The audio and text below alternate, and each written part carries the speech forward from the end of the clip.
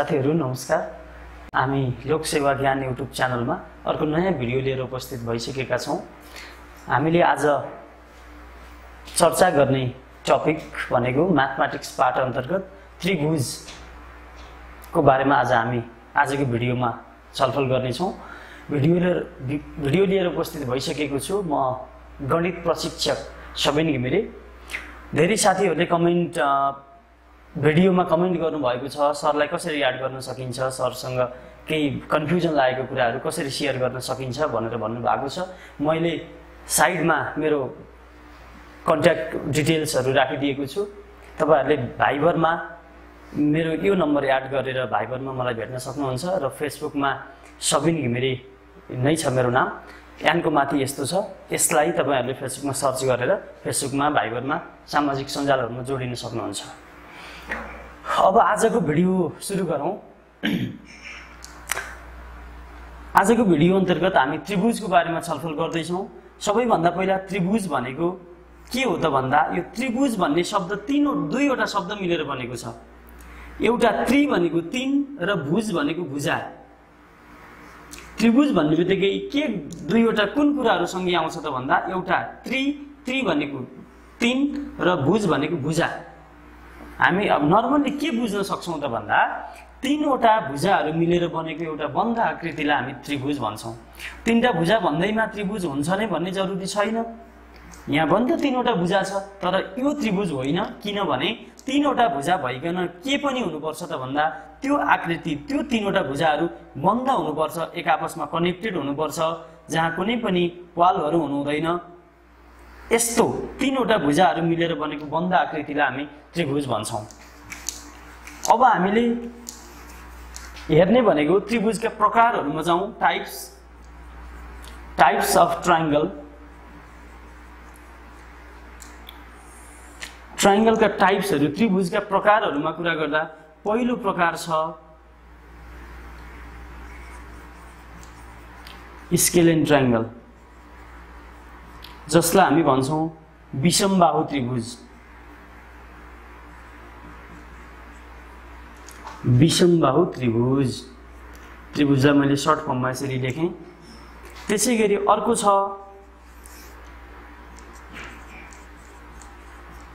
Isosceles triangle, जसलाई हामी भन्छौं समद्विबाहु त्रिभुज। अर्को छ इक्वालेटरल ट्रायंगल, यसलाई हामी भन्छौं समबाहु त्रिभुज। र अर्को छ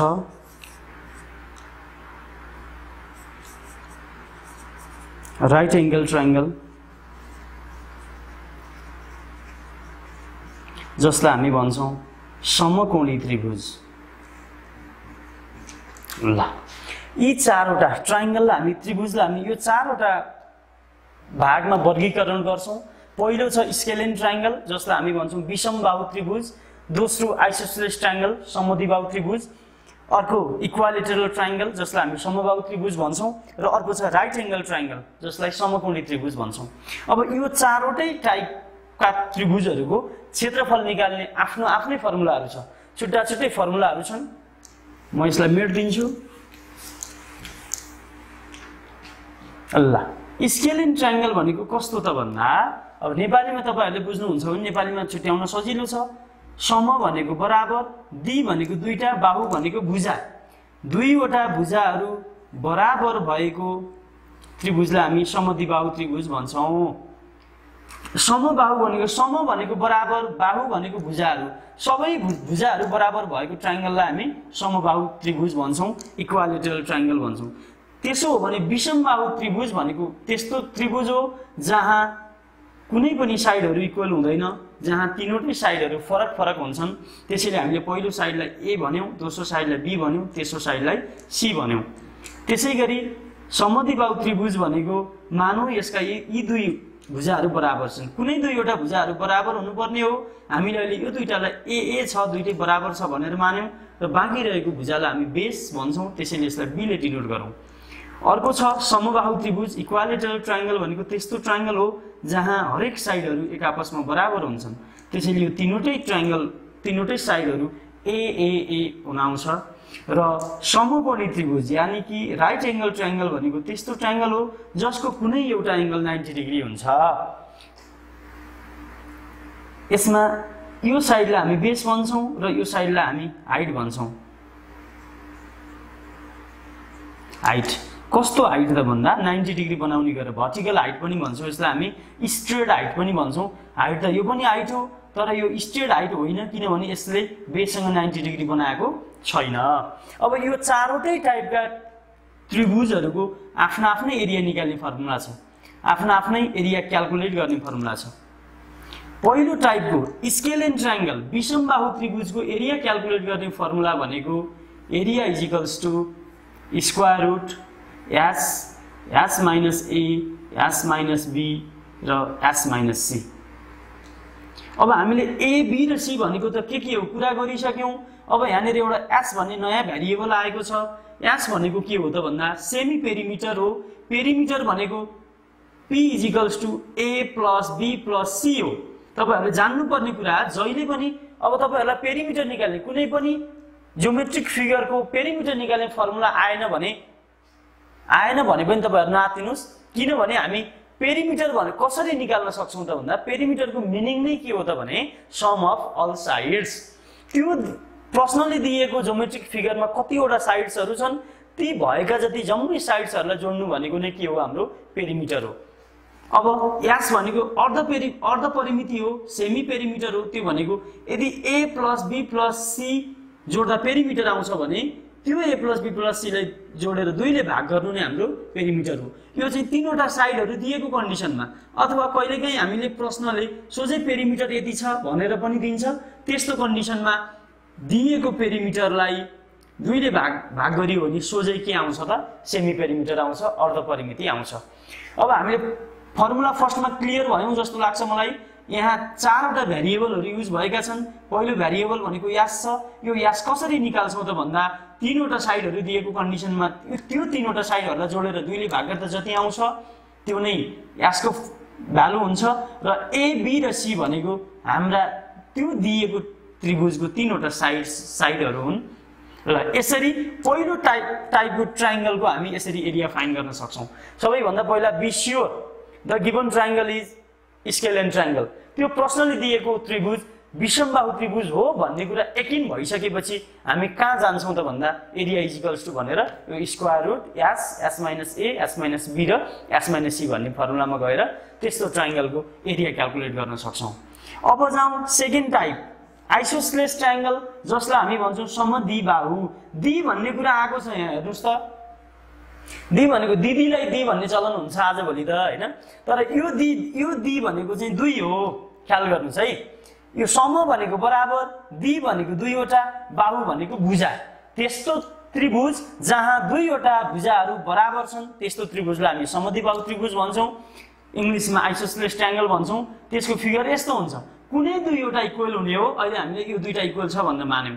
यो 2टा इक्वल हुन पनि सक्छ, यो 2टा इक्वल हुन पनि सक्छ। त्यो ट्रायंगलमा भएका तीनवटा साइडहरुमध्ये कुनै 2 वटा साइडहरु इक्वल हुन्छ। यस्तो ट्रायंगलको एरिया निकाल्ने फर्मुला के हुन्छ त भन्दा b/4 square root 4a square minus b square. ल हेर्नुस् है। अब first of all be sure the given triangle is आइसोस्लेस triangle. प्रश्नले दिएको त्रिभुज समद्विबाहु त्रिभुज हो भन्ने कन्फर्म भइसकेपछि अब हामीलाई 2 वटा कुराहरु चाहियो। एउटा a चाहियो, अर्को b चाहियो। अब a भनेको के हो त भन्दा where a is equals to equal side. a भनेको बराबर भुजा हो, b भनेको बेस पनि भन्छौं यसलाई हामी, अथवा रिमेनिङ। जे चाहिँ बाँकी छ 2 वटा बराबर भइसकेपछि अर्को जुन साइड बाँकी छ त्यसलाई हामी b भन्छौं। अब यसमा तपाईहरुले ख्याल गर्नुपर्छ है। a को ठाउँमा b र b को ठाउँमा a हुनेबित्तिकै सबै गडबड भइहाल्यो। त्यही भएर ख्याल गर्नुस् a भनेको बराबर भुजा हो, बराबर भुजाको लम्बाइ जति दिएको छ त्यो हाम्रो a हुन्छ। हामीले फर्मुलामा राख्ने बेलामा a को ठाउँमा त्यो भ्यालु राख्छौं र b भनेको बाँकी रहेको साइड। दुईवटा भुजा बराबर भइसकेपछि बाँकी रहेको साइड अथवा बेस साइड पनि भन्छौं त्यसलाई हामी b को रूपमा राख्छौं र फर्मुलामा b भनेको ठाउँमा b को भ्यालु र a भनेको ठाउँमा a को भ्यालु राख्नुपर्ने हुन्छ। त्यसैगरी तेस्रो टाइप छ इक्वालेटरल ट्रायंगल अथवा जसलाई हामी नेपालीमा भन्छौं समबाहु त्रिभुज। सम भनेको बराबर, बाहु भनेको भुजा, त्रिभुज भनेको त्यस्तो त्रिभुज जसका सबै भुजाहरू बराबर हुन्छन्। In a triangle if their all sides are equal then this type of triangle is said to be equilateral triangle। अब यसको फिगर कस्तो हुन्छ त भन्दा यस्तो हुन्छ, हेर्नुस् त, यो पनि इक्वल, यो पनि इक्वल र यो पनि इक्वल, तीनवटै साइडहरु ए मान्यौ किनभने यो a भएपछि अटोमेटिक बाँकी रहेकाहरु पनि a सँग के इक्वल हुन्छ त भन्दा a नै इक्वल हुन्छ। त्यसैले यो a को भ्यालु जति भयो यो बाँकी दुईवटा साइडहरुको पनि भ्यालु त्यति नै हुनुपर्छ। यस्तो ट्रायंगलको एरिया निकाल्ने फर्मुला के हुन्छ त भन्दा √3a²/4 अथवा यसलाई √3/4a² पनि भनिन्छ, जे भने पनि कुरा उही हो। यस्तो ट्रायंगलको एरिया निकाल्ने फर्मुला = √3a²/4। ल त्यसपछि अन्तिम तर सबैभन्दा महत्त्वपूर्ण फर्मुला छ, टाइप छ ट्रायंगलको, जसलाई हामी राइट एंगल ट्रायंगल भन्छौं, नेपालीमा समकोणी त्रिभुज भन्छौं। समकोण भनेको 90 डिग्री हो। त्यस्तो त्रिभुज जहाँ कुनै एउटा एंगलहरु 90 डिग्री हुन्छ त्यस्तो त्रिभुजलाई हामी समकोणी त्रिभुज अथवा राइट एंगल ट्रायंगल भन्छौं। एउटा त्रिभुजमा, एउटा ट्रायंगलमा दुईवटा 90 डिग्री हुन सक्छ कि सक्दैन? सक्छ होला कि सक्दैन होला? सक्दैन। किन सक्दैन भने त्रिभुजमा तीनवटा एंगलहरु हुन्छ, त्यो तीनवटा एंगललाई जोड्दा 180 डिग्री हुनुपर्ने हो। यदि दुईवटा 90 भयो भने दुईटै जोड्दा 90 भयो, बाँकी रहेको 0 डिग्रीको एंगल हुन्छ र 0 डिग्रीको दुईवटा एंगल लाइनहरुले एक आपसमा 0 डिग्री बनाउँछन् भन्नुको अर्थ के हो? देयर इज नथिङ, तिनीहरुले कुनै पनि एंगल बनाउँदैनन् भन्ने हो। त्यसैले एउटा मात्रै 90 डिग्री हुन सक्छ, त्यही कुनै एउटा एंगल 90 डिग्री भएको त्रिभुजलाई हामी भन्छौं समकोणी त्रिभुज। अब यसमा हामीले चाहिने भनेको एउटा बेस चाहिन्छ र अर्को हाइट चाहिन्छ। बेस र हाइट भनेको त्यस्ता दुईवटा साइडहरु हुन् जसले एक आपसमा 90 डिग्रीको एंगल बनाएको छ। 90 डिग्री यहाँ पनि बनेको होइन, यहाँ पनि बनेको होइन, ट्याक्क लाएर यहाँनिर बनेको छ, हेर्नुस् त। त्यसैले हामी यो दुईवटा साइडहरुलाई परपेन्डिकुलर छ भन्न सक्छौं। अब तपाईहरुले हाइट र बेसमा खासै त्यस्तो भिन्नता छैन। यो फिगरलाई यसरी राखियो भने मुनिपट्टिको साइडलाई बेस भन्छौं र ठाडो देखिएको भागलाई हाइट भन्छौं। यसैलाई फेरि यही ट्रायंगललाई फर्काउने हो भने, रोटेट गर्ने हो भने यो साइड चाहिँ बेस जस्तो भइदिन्छ, यो साइड हाइट जस्तो भइदिन्छ। त्यसैले हाइट र बेसमा खासै त्यस्तो डिफरेन्स केही पनि छैन। तर भन्न चाहिँ हामी नर्मली मुनिपट्टिको साइड जुन हाम्रो बेससँग प्यारलल हुन्छ त्यसलाई हामी बेस भन्छौं र जुन भर्टिकल लाइन हुन्छ, भर्टिकल हाइट हुन्छ त्यसलाई हामी हाइट मान्न सक्छौं। अब यस्तो ट्रायंगलको एरिया भनेको 1/2 * बेस * हाइट = 1/2 * b * h, आधार * उचाइ है। ख्याल गर्नु होला, हाफ * आधार * उचाइ भन्न खोजेको के हो त भन्दा 1/2 यो दुईवटा एक आपसमा 90 डिग्री बनाउने साइडहरुको लेन्थलाई मल्टिप्लाई गरियो भने जति आउँछ त्यो नै त्यो ट्रायंगलको, त्यो त्रिभुजको एरिया हुन आउँछ। ल यसरी हामीले चारवटा टाइपका ट्रायंगलहरुको छुट्टा-छुट्टै एरिया फाइन्ड गर्ने फर्मुला पढ्यौं। अब हामीलाई एरिया सँगसँगै जोडेर पेरिमिटरको कुरा पनि दिएको हुन्छ प्रश्नले। पेरिमिटर भनेको, अब पेरिमिटरको लागि कुनै त्यस्तो फर्मुलाहरु तपाईहरुले केही पनि याद गर्नु पर्दैन, मात्रै के कुरा कन्सेप्ट लिनुस् भने पेरिमिटर भनेको जम्मै साइड्सहरुलाई जोड्दा त्यो जम्मै साइड्सहरुको सम जति आउँछ त्यो भनेको नै पेरिमिटर हो। यदि हामी यो यस्तो विषमबाहु त्रिभुजमा कुरा गर्दै छौं भने यसमा भएका तीनवटा साइड्स भनेको AB र C हो, त्यो AB र C लाई जोड्दा जति आउँछ त्यो नै यो ट्रायंगलको पेरिमिटर हो। यदि हामी यो ट्रायंगलमा समद्विबाहु त्रिभुजमा कुरा गर्दै छौं भने यसका तीनवटा साइड भनेको A र B हो।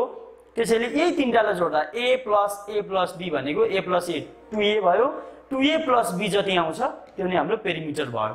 त्यसैगरी समबाहु त्रिभुजमा कुरा गर्ने हो भने यसमा त तीनवटै साइडहरु A हुन्छ।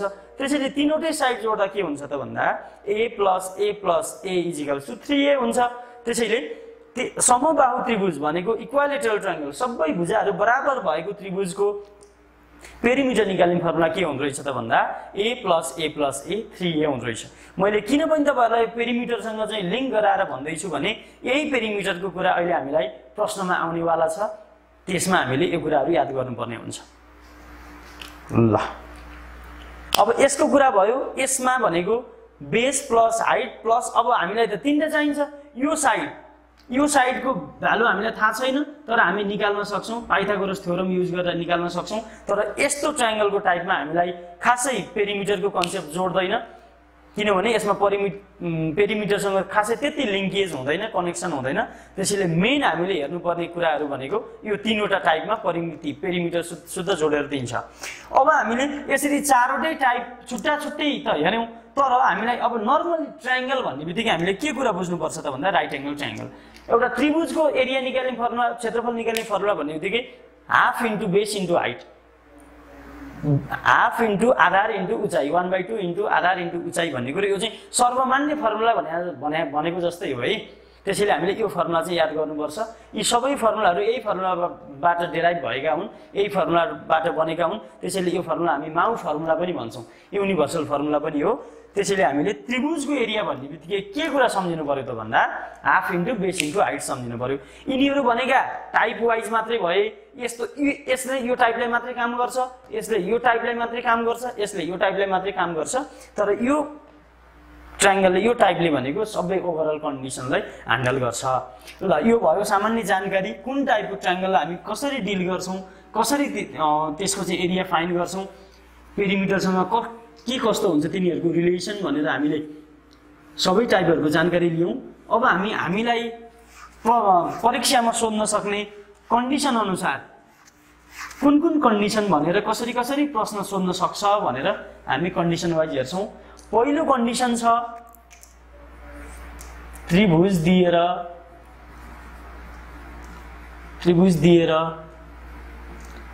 क्षेत्रफल सोध्ने। ल हेर्नुस् है, पहिलो टाइप भनेको यो सिम्पल टाइप पनि हो, यो फर्स्ट टाइप हो, यो सर स्टार्टिङ कन्डिसन पनि हो। हामीलाई प्रश्नले विभिन्न शेप एन्ड साइजका ट्रायंगलहरू दिन्छन् र त्यसको एरिया कति हुन्छ, क्षेत्रफल कति हुन्छ गणना गर्नुहोस् भनेर हामीलाई प्रश्नले सोध्ने गरेको छ। फर्स्ट टाइपमा छ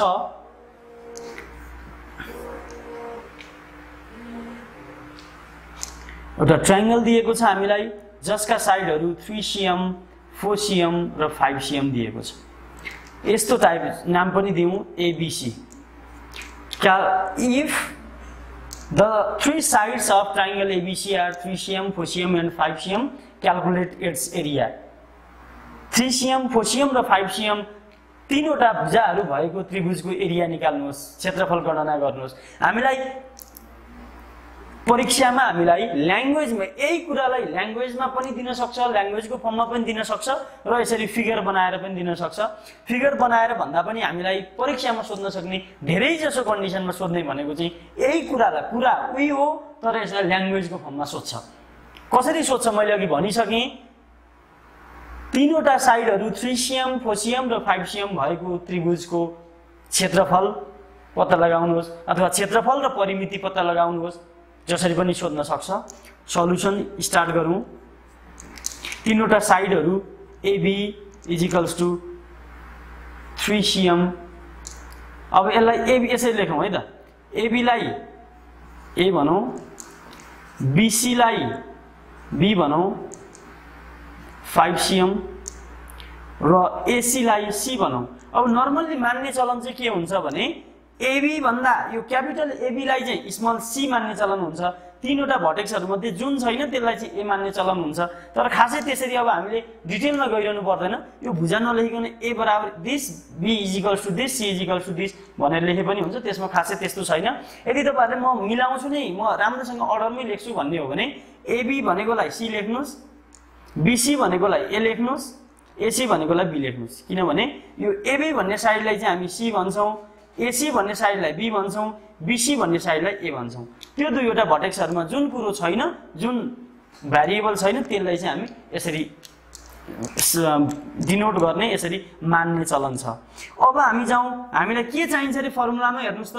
एरिया A = के थियो हाम्रो अघि, यो कस्तो टाइप हो रे, ABC तीनवटा तीनवटा भुजाहरू फरक भएका टाइप हुन् कि होइनन्, त्यस्तो साइडलाई हामी स्केलिन ट्रायंगल अथवा विषमबाहु त्रिभुज भन्छौं। त्यस्तो विषमबाहु त्रिभुजको क्षेत्रफल निकाल्ने फर्मुला हुन्छ square root s minus a s minus b र s minus c।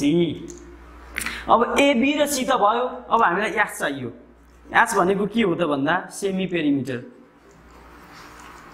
Semi perimeter कसरी आउँछ रे? सेमी पेरिमिटर भनेको पेरिमिटरलाई 2 ले भाग गर्ने हो।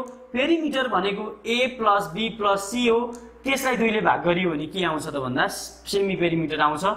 त्यो नै हाम्रो के हो? s को भ्यालु हो। भ्यालु राख्नुस् त। a भनेको 5 cm, b भनेको 4 cm र c भनेको 3 cm छ। Out of 2 = 5 + 4 9, 9 + 3 12, 12/2 = 6। यो 6 cm के रहेछ यसको? सेमी पेरिमिटर रहेछ। भनेपछि हामी अब सजिलै भन्न सक्छौं यसको पेरिमिटर कति रहेछ? 12 सेन्टिमिटर रहेछ। यदि प्रश्नले पेरिमिटर पनि सोधेको भए देयरफोर पेरिमिटर अथवा परिमिति बराबर 12 cm हामी लेख्न सक्थ्यौं। अहिले हामीलाई एरिया सोधेको छ। अब एरियामा जाउँ। एरिया अफ ट्रायंगल एबीसी, त्रिभुज एबीसी को क्षेत्रफल बराबर what? Now using formula to calculate the area, के हो फर्मुला भन्नुस् त? Area = s minus a s minus b र s minus c हो। अब भ्यालु हाल्दिनुस्। s भनेको ठाउँमा के छ? 6 छ। s minus a भनेको 6 minus a भनेको 5 into 6 minus b भनेको 4 into फेरि 6 minus c भनेको 3 छ। = 6 जस्ताको तस्तै into 6 minus 5 भनेको 1 into 6 minus 4 भनेको 2 into 6 minus 3 भनेको 3 = कति आयो त भन्दा 6 1 जा 6, 6 2 जा 12, 12 3 जा 36 आयो। 36 भनेको 6 को स्क्वायर हो कि होइन? 6 into 6 हुन्छ, दुईटा 6 बाट एउटा 6 आउँछ। Centimetre square is the area of the given triangle. ल यसरी पहिलो टाइपको यदि त्यस्तो त्यो प्रश्नले दिएको त्रिभुज विषमबाहु त्रिभुज हो, त्यसका तीनवटै साइड्सहरु तीनवटै भुजाहरु फरक फरक छन् भन्ने स्योर भइसकेपछि त्यसको एरिया के हो भन्नेमा जान्छौं हामी। एरियाको फर्मुला हामीलाई थाहा छ, s minus a s minus b र s minus c हो। अब हामीसँग a b र c को भ्यालु प्रश्नले दिएकै हुन्छ। अब s चाहियो हामीलाई। s भनेको के हो त भन्दा तीनवटा साइडलाई जोडेर 2 ले भाग गर्दा जति आउँछ त्यो नै हाम्रो s हुन्छ। s क्याल्कुलेट गरौँ। त्यसपछि area of triangle ABC = what भन्यौ। Now using formula to calculate the area. Area calculate गर्नको लागि फर्मुला युज गर्दा भन्यौ एरिया = फर्मुला युज गर्यौं, भ्यालु सब्स्टिट्युट गर्यौं र बिस्तारै यसरी क्याल्कुलेसन गर्दै जाँदा के आयो त भन्दा 6 सेन्टिमिटर स्क्वायर आयो। यो नै यो ट्रायंगलको के रहेछ? एरिया रहेछ। अब प्रश्नमा यही प्रश्नमा दिएको त्रिभुजको क्षेत्रफल र परिमिति निकाल्नुहोस् भनेको भए एरिया त आयो। अब फेरि अल्सो भनेर परिमिति पेरिमिटर = कति आयो? a + b + c = कति आयो? 12 cm आयो। 12 cm is the perimeter and 6 centimeter square is the area of the given triangle। ल पहिलो टाइपको प्रश्नलाई हामी यसरी सल्युसन गर्न सक्छौं। यही कन्डिसनको अर्को प्रश्न अर्को टाइपको ट्रायंगल दियो भने कसरी गर्न सक्छौं त भन्दा अर्को टाइप हामीलाई आइसोसेलेस ट्रायंगल समद्विबाहु त्रिभुज दिन्छ एबीसी। इक्वल साइडहरु 6 cm छन् र यो 8 cm छन्। यो 6 cm भएपछि obviously यो पनि के हुनुपर्छ? 6 cm हुनुपर्छ। नभए त बराबर हुँदैन। बराबर नभइसकेपछि यसलाई हामी द समद्विबाहु त्रिभुज भन्न सक्दैनौं, मिल्दैन। ल अब म तपाईहरुलाई सरल आइडिया मात्रै दिन्छु, सल्युसन तपाईहरुले गर्न सक्नुहुन्छ। सल्युसन अघिको र अहिलेको लगभग सेम हुन्छ। म तपाईहरुलाई कसरी गर्ने आइडिया गाइड मात्रै गर्छु। सल्युसनमा जान्छौं हामी। अब AB = AC त लेख्न पाइयो। AB जति छ AC पनि त्यति नै छ, किनभने प्रश्नले दिएको छ दुईटा बराबर छ भनेर यसलाई हामी A मान्छौं। अघि भर्खर मैले फर्मुला लेख्ने बेलामा पनि कुरा गरिसकेको छु। समद्विबाहु त्रिभुजमा जहिले पनि बराबर साइडलाई हामी A मान्छौं र बाँकी रहेको साइडलाई हामी बेस अथवा B मान्छौं। ख्याल गर्नु होला है। A र B फरक पर्ने बित्तिकै हाम्रो सबै सल्युसन गलत हुन्छ। त्यसैले इक्वल साइडलाई ए मान्ने, पहिला इक्वल साइड आउँछ, इक्वल साइडलाई ए मान्छौँ र त्यसपछि बाँकी रहेको साइडलाई बी मान्छौँ। ए को भ्यालु कति छ 6 सेन्टिमिटर छ, बी को भ्यालु कति छ 8 सेन्टिमिटर छ। त्यसो हो भने प्रश्नले हामीलाई सोधेको के हो त भन्दा एरिया अफ ट्रायंगल एबीसी बराबर कति हुन्छ भनेर सोधेको हो। अब नाउ भन्छौँ using formula to calculate area calculate गर्नको लागि फर्मुला युज गर्दा के हुन्छ त भन्दा area of triangle ABC is equals to के थियो अघि फर्मुला सम्झिनुहोस् b/4 square root 4a square minus b square. तपाईहरुले अब यसमा तपाईहरुले यदि यो फर्मुला बिर्सिनु भयो, समद्विबाहु त्रिभुजको यो फर्मुला बिर्सिनु भयो, तर तपाईहरुलाई अघिको यास वाला फर्मुला याद छ भने तपाईहरुले यसलाई पनि यही यास वाला कन्डिसनमा लगेर गर्न सक्नुहुन्छ। कसरी गर्न सक्नुहुन्छ त भन्दा यसमा a भनेको पनि 6m हुन्छ, b भनेको पनि 6m हुन्छ, c भनेको पनि 6m हुन्छ। यो फेरि a + b + c अपन 2 गरेर यसको भ्यालु निकाल्न सक्नुहुन्छ र फेरि पनि यही फर्मुला लगाएर गर्नुभयो भने यसको एरिया आइहाल्छ। जसरी पनि एरिया इक्वल आउँछ, तर हामीसँग इन्डिभिजुअल फर्मुला हुँदाहुँदै यो फर्मुला जान्दा जान्दै किन हामी अरूको चाहिँ भाग खोज्न जाने हैन। त्यो भएको कारणले गर्दा जुन टाइप हो त्यसकै फर्मुला याद छ भने त्यही फर्मुला लगाए सर्टकट पनि हुन्छ र छिटो पनि भ्यालु आउँछ।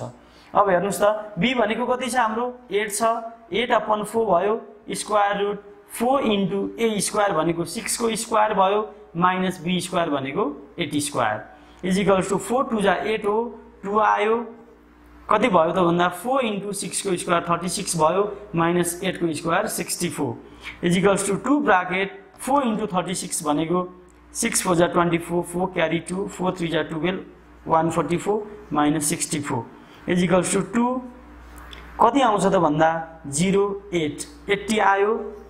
अब यो भनेको जहिले पनि स्क्वायर रुट भित्र कम्पोजिट नम्बर आयो भने त्यसलाई हामीले फ्याक्टराइज गर्नुपर्ने हुन्छ।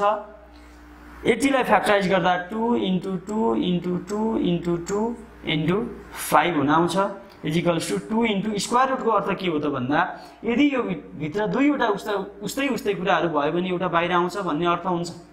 त्यसैले दुईटा 2 बाट एउटा 2 बाहिर आयो, फेरि अर्को दुईटा 2 बाट एउटा बाहिर आयो, तर यो 5 बाहिर आउन सक्छ त सक्दैन, किनभने यसको जोडी छैन, यसको साथी छैन। Is equals to 8√5 centimetre square नै यो ट्रायंगलको के भयो त एरिया भयो। यसरी समद्विबाहु त्रिभुज आइसोसलेस ट्रायंगल आयो भने पनि हामी त्यस्तो ट्रायंगलको सजिलैसँग एरिया क्याल्कुलेट गर्न सक्दो रहेछौँ, तर हामीलाई कन्डिसन वाइज फर्मुलाहरू भने थाहा हुनुपर्छ।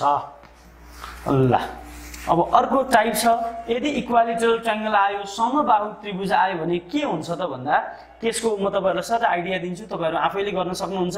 समबाहु त्रिभुज भनेको त्यस्तो त्रिभुज हो जहाँ सबै भुजाहरू के हुन्छन् बराबर हुन्छन् र सबै भुजाहरू 10 सेन्टिमिटर दिएको छ। यो सिम्बलले के रिप्रेजेन्ट गर्छ त भन्दा यो भुजा जति लामो छ यो दुईटा पनि त्यति नै लामो छ भन्ने अर्थ लाग्छ। हाम्रो समबाहु त्रिभुजमा युज हुने भ्यारिएबल भनेको a मात्रै हो, किनभने यो साइडलाई a भन्ने नाम दिँदै सकिसक्यो। यो a भएपछि यो पनि a हुनु पर्यो, यो पनि a हुनु पर्यो। अब b र c को पालै पुगेन। a is equals to 10 centimetre भयो। अब सोझै area is equals to what. अब नाउ भन्नुहुन्छ तपाईले यहाँ केही लेख्नुहुन्छ अघि मैले सिकाएको कुरा। अब एरिया इज इक्वल्स टु के हो त फर्मुला भन्दा √3 इन्टु a स्क्वायर अपन 4 हो इज इक्वल्स टु √3 को √3 भयो इन्टु a स्क्वायर भनेको 10 स्क्वायर अपन 4 हुन्छ is equals to √3 into 10 square भनेको 100 अपन 4 425 जा 100 हुन्छ is equals to 25√3 centimetre square is the area of the given triangle. यसरी इक्वालिटरल ट्रायंगल आयो भने पनि त्यसको सजिलैसँग हामी फर्मुला त्यसको एरिया क्याल्कुलेट गर्न सक्छौं। अब अन्तिम टाइप छ हाम्रो right angle triangle. Right angle triangle भनेको कस्तो ट्रायंगल त भन्दा कुनै एउटा एंगल 90 डिग्री भएको हो। ल यसको दिएको छ बेस साइड दिएको छ 5 सेन्टिमिटर र हाइट दिएको छ 8 सेन्टिमिटर। यो त बहुतै सजिलो भइहाल्यो। Solution base b is equals to 5 centimetre, height h is equals to 8 centimetre. यस्तो ट्रायंगलको एरिया कति भनेर सोधेको छ। Now area is equals to के हो रे यो ट्रायंगलको area 1/2 into base into height हो, हाफ इन्टु आधार इन्टु उचाइ हो। 1/2 इन्टु बेस भनेको 5 छ, हाइट भनेको 8 छ। 2 ले 8 लाई काट्दिनुस् 4 चोटि जान्छ। 5 into 4 is equals to 20 centimetre square is the area of the given triangle. ल यसरी राइट एंगल ट्रायंगल आयो, समकोणी त्रिभुज आयो भने पनि हामी त्यसको सजिलैसँग फर्मुला यो त्यसको एरिया क्याल्कुलेट गर्न सक्छौं। ल कन्डिसन 1 हामीले सक्यौं। कन्डिसन 1 मा के भन्दो रहेछ त भन्दा विभिन्न किसिमका विभिन्न आकारका विभिन्न टाइप्सका ट्रायंगल दिँदो रहेछ, त्रिभुजहरू दिँदो रहेछ र त्यो त्रिभुजको एरिया कति हुन्छ, क्षेत्रफल कति हुन्छ गणना गर्नुहोस् भनेर भन्दो रहेछ। अब हामी जान्छौं दोस्रो टाइपमा, दोस्रो कन्डिसनमा। दोस्रो कन्डिसनमा के दिन्छ त भन्दा क्षेत्रफल दिन्छ प्रश्नले। क्षेत्रफल दिएर भुजाको लम्बाई सोध्ने। ल दोस्रो कन्डिसन भनेको दोस्रो अवस्था भनेको के हो त हामीलाई प्रश्न सोध्न सक्ने अवस्था भनेको भन्दा त्रिभुज दिन्छ र त्यो त्रिभुजको क्षेत्रफल यति छ भनेर प्रश्नले नै दिन्छ र त्यो त्रिभुजको यो भुजा कति होला, त्यो भुजा कति होला भनेर बराबर भुजा अथवा बाँकी रहेको भुजा बेस साइडको लेन्थ कति छ भनेर हामीलाई सोध्छ। त्यसको फर्स्ट एक्जाम्पल हेर्छौं हामी।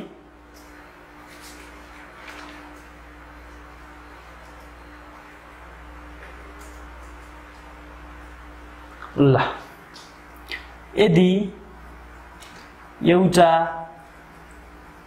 समकोणी त्रिभुजको क्षेत्रफल 75 सेन्टिमिटर स्क्वायर र आधारको लम्बाई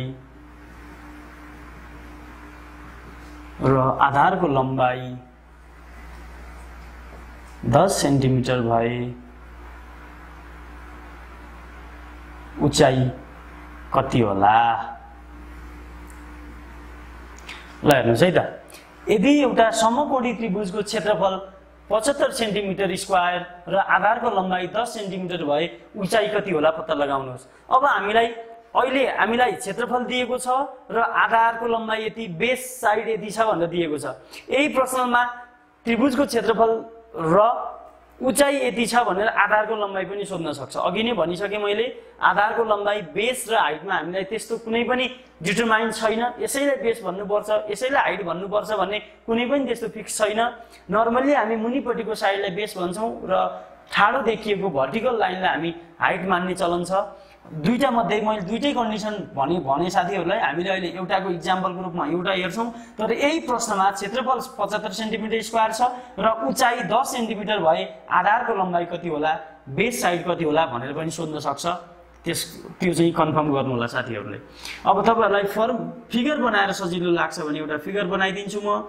यो राइट एंगल ट्रायंगल हो, समकोणी त्रिभुज हो, त्यसको यहाँनिर 90 डिग्री बनेको छ। अहिले बेस साइड दिएको छ 10 सेन्टिमिटर र यसको एरिया दिएको छ, area is equals to 75 centimetre square. र हामीलाई सोधेको के हो त भन्दा यो सोधेको, जहिले पनि हाइट र बेस भनेका त्यस्ता दुईवटा साइडहरू हुन् जसले एक आपसमा 90 डिग्रीको एंगल बनाएको हुन्छ।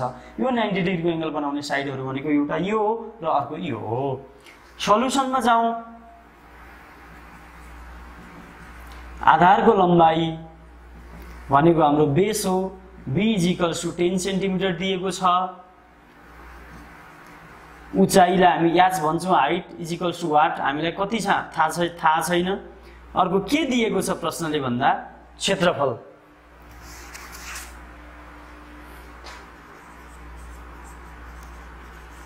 क्षेत्रफल कति दिएको छ त भन्दा क्षेत्रफल a is equals to 75 centimetre square दिएको छ।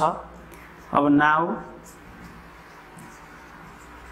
क्षेत्रफल गणना गर्ने सूत्र प्रयोग गर्दा के हुन्छ त क्षेत्रफलको सूत्र?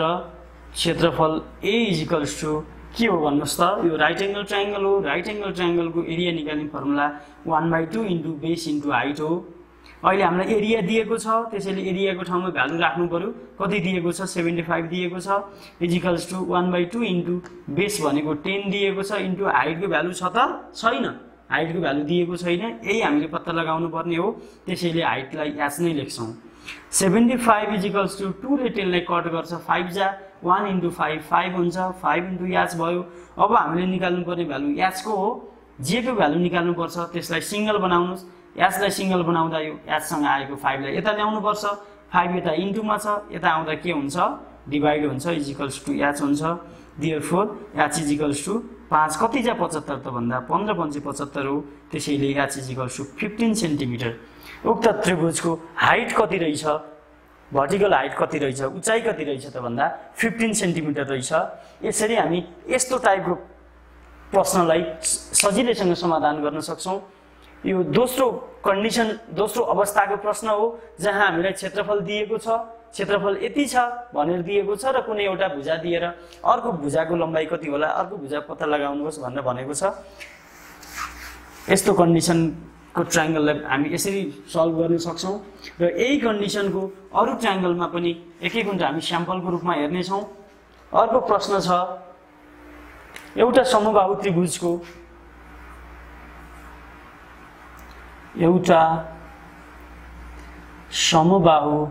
त्रिभुजको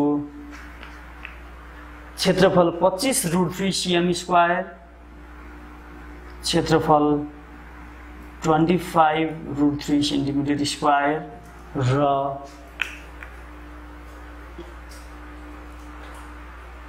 एउटा समबाहु त्रिभुजको क्षेत्रफल 25 cm स्क्वायर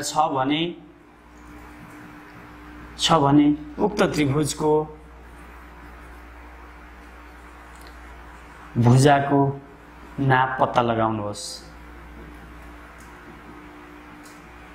भुजाको नाप पत्ता लगाउनुहोस्। ल हेर्नुस् त, हामीलाई प्रश्नले एउटा इक्वालेटरल ट्रायंगल दिएको छ, समकोणी त्रिभुज, समबाहु त्रिभुज दिएको छ। समबाहु त्रिभुज भनेको त्यस्तो त्रिभुज जसका सबै भुजाहरू बराबर हुन्छन्। यसको यो भुजा पनि ए हो, यो पनि ए हो र यो पनि ए हो। एउटा ए भएपछि अटोमेटिक रूपमा अरु दुईवटा भुजाहरू पनि के हुनुपर्छ, ए नै हुनुपर्छ। र यसको एरिया दिएको छ हामीलाई, area is equals to 25√3 centimetre square दिएको छ। सल्युसन समबाहु त्रिभुजको बराबर भुजा जसलाई हामी ए भन्छौं बराबर वाट कति छ थाहा छैन हामीलाई, त्यही ए को भ्यालु फाइन्ड गर्नु पर्छ। र हामीलाई दिएको के छ त भन्दा समबाहु त्रिभुजको क्षेत्रफल area is equals to 25√3 centimetre square हुन्छ भनेर दिएको छ। प्रश्नले यो दिएको छ र यो सोधेको छ। अब नाउ लेख्नुहुन्छ तपाईहरुले यहाँनिर क्षेत्रफल पत्ता लगाउने सूत्र प्रयोग गर्दा भनेर लेख्नुहुन्छ। क्षेत्रफल इज इक्वल्स टु क्षेत्रफल ए इज इक्वल्स टु के हो फर्मुला भन्नुस् त, समबाहु त्रिभुजको इक्वालेटरल ट्रायंगलको एरिया फाइन्ड गर्ने फर्मुला √3/4a² अथवा जसलाई हामी √3 * a² / 4 पनि भन्न सक्छौं। क्षेत्रफलको ठाउँमा क्षेत्रफल राख्दिनुस् 25√3 इज इक्वल्स टु √3 * a² / 4। ल अब हामीलाई निकाल्नु पर्ने भ्यालु ए को हो। यो ए वाला टर्मलाई यता राख्नुस्, यो बाँकी रहेको छुट्टै रहेको √3/4 लाई यता ल्याइदिनुस् त के हुन्छ त भन्दा यो 4 यता डिभाइडमा छ, डिभाइडको 4 यता आउँछ इन्टु गर्छ र 4 यता इन्टुमा छ इन्टु 4 इन्टु √3 यता आउँछ डिभाइड गर्छ इज इक्वल्स टु a² हुन्छ। √3 क्यान्सल हुन्छ, 25 * 4 भनेको 100 भयो इज इक्वल्स टु a² भयो। अब हामीलाई यतापट्टि a को भ्यालु चाहिने तर a² को भ्यालु आइरहेको छ। अब हामीले यतापट्टि आएको नम्बरलाई पनि कुनै नम्बरको स्क्वायर बनाउन सक्यौं भने स्क्वायर क्यान्सल भयो भनेर सम्झिन सक्छौं है। क्यान्सल हुने होइन, त्यो लजिकले चाहिँ देखिने कुरा हो। तर हामी सजिलोको लागि स्क्वायर हट्यो, देयरफोर a = 10 भन्न सक्छौं। साथीहरुलाई फेरि मैले भने अब सरले त स्क्वायर काट्यो भनेर भन्नुभयो भन्ने नसम्झिनु होला। स्क्वायर काटिने होइन, यो चाहिँ लजिकले देखिने कुरा हो। किनभने यतापट्टि 10 को स्क्वायर आइसकेपछि इज इक्वल्स टु यहाँ हामीले बराबरको कन्डिसन किन युज गर्यौं भने यतापट्टि 10 को स्क्वायर आएपछि यतापट्टि पनि 10 को स्क्वायर कतिको स्क्वायरसँग बराबर हुन्छ, 10 कै स्क्वायरसँग बराबर हुन्छ। त्यसैले a को भ्यालु पनि 10 हुनुपर्छ भन्ने कन्सेप्ट हो। ध्यान दिनु होला है, यो चाहिँ लजिकबाट आउने कुरा हो। अब हामीले भन्नको लागि बुझाउनको लागि चाहिँ सर्टकटमा भन्छौं स्क्वायर क्यान्सल भयो देयरफोर a = 10 आयो भन्छौं। तर वास्तवमा त्यो क्यान्सल भएको काटिएको होइन। के भएको त भन्दा यतापट्टि 10 को स्क्वायर आइसकेपछि हामीले बराबर साइन युज गर्नको लागि उता पनि सेम क्वान्टिटी हुनु पर्यो कि परेन। त्यसैले 10 को स्क्वायरसँग कतिको स्क्वायर बराबर हुन्छ? 10 कै स्क्वायर बराबर हुनु पर्यो। त्यसैले एक को ठाउँमा कति नै आउनु पर्यो? 10 नै आउनु पर्यो। बल्ल 10 को स्क्वायरसँग 10 को स्क्वायर बराबर भन्न पाउँछौँ। त्यसैले त्यो कन्सेप्टबाट त्यो लजिकबाट a को भ्यालु 10 cm भएको हो। ख्याल गर्नु होला है त। ल यसरी समबाहु त्रिभुजको इक्वालेटरल ट्रायंगलको पनि हामीले सल्युसन गर्यौं। क्षेत्रफल यति हुन्छ भनेर दिएको छ, यसमा क्षेत्रफल मात्रै दिन्छ र भुजाको लम्बाइ निकाल्नुहोस् भन्छ। भुजाको लम्बाइ एउटै भुजा हुन्छ, a भन्ने सिंगल भेरिएबल हो, त्यसैले केही पनि दिँदैन, एरिया मात्रै दिन्छ। त्यसलाई हामी यसरी सल्युसन गरेर सजिलैसँग निकाल्न सक्छौं। ल साथीहरुले यो पनि बुझ्नु भयो होला भन्ने विश्वास लिएको छु मैले। यदि त्यस्तो केही भयो तपाईहरुलाई कुनै कुराहरुमा अलिकति असिलो भयो, केही कुराहरु कोअर्डिनेसन गर्न पाए हुन्थ्यो भन्ने जस्तो लाग्यो भने मैले सुरुमै तपाईहरुलाई मेरो कन्ट्याक्ट इन्फर्मेसन दिइसकेको छु। तपाईहरुले मसँग जोडिन सक्नुहुन्छ र त्यस्तो केही भयो भने तपाईहरुले त्यता शेयर गर्न सक्नुहुन्छ। अर्को टाइप छ, यही कन्डिसनको अर्को टाइप हेर्दा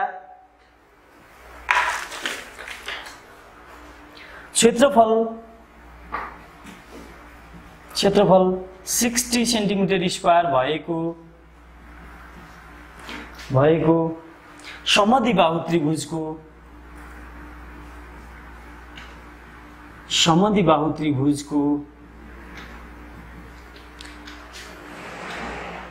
समद्विबाहु त्रिभुजको आधारको भुजा 10 सेन्टिमिटर भए आधारको भुजा 10 सेन्टिमिटर भए बराबर भुजा कति होला?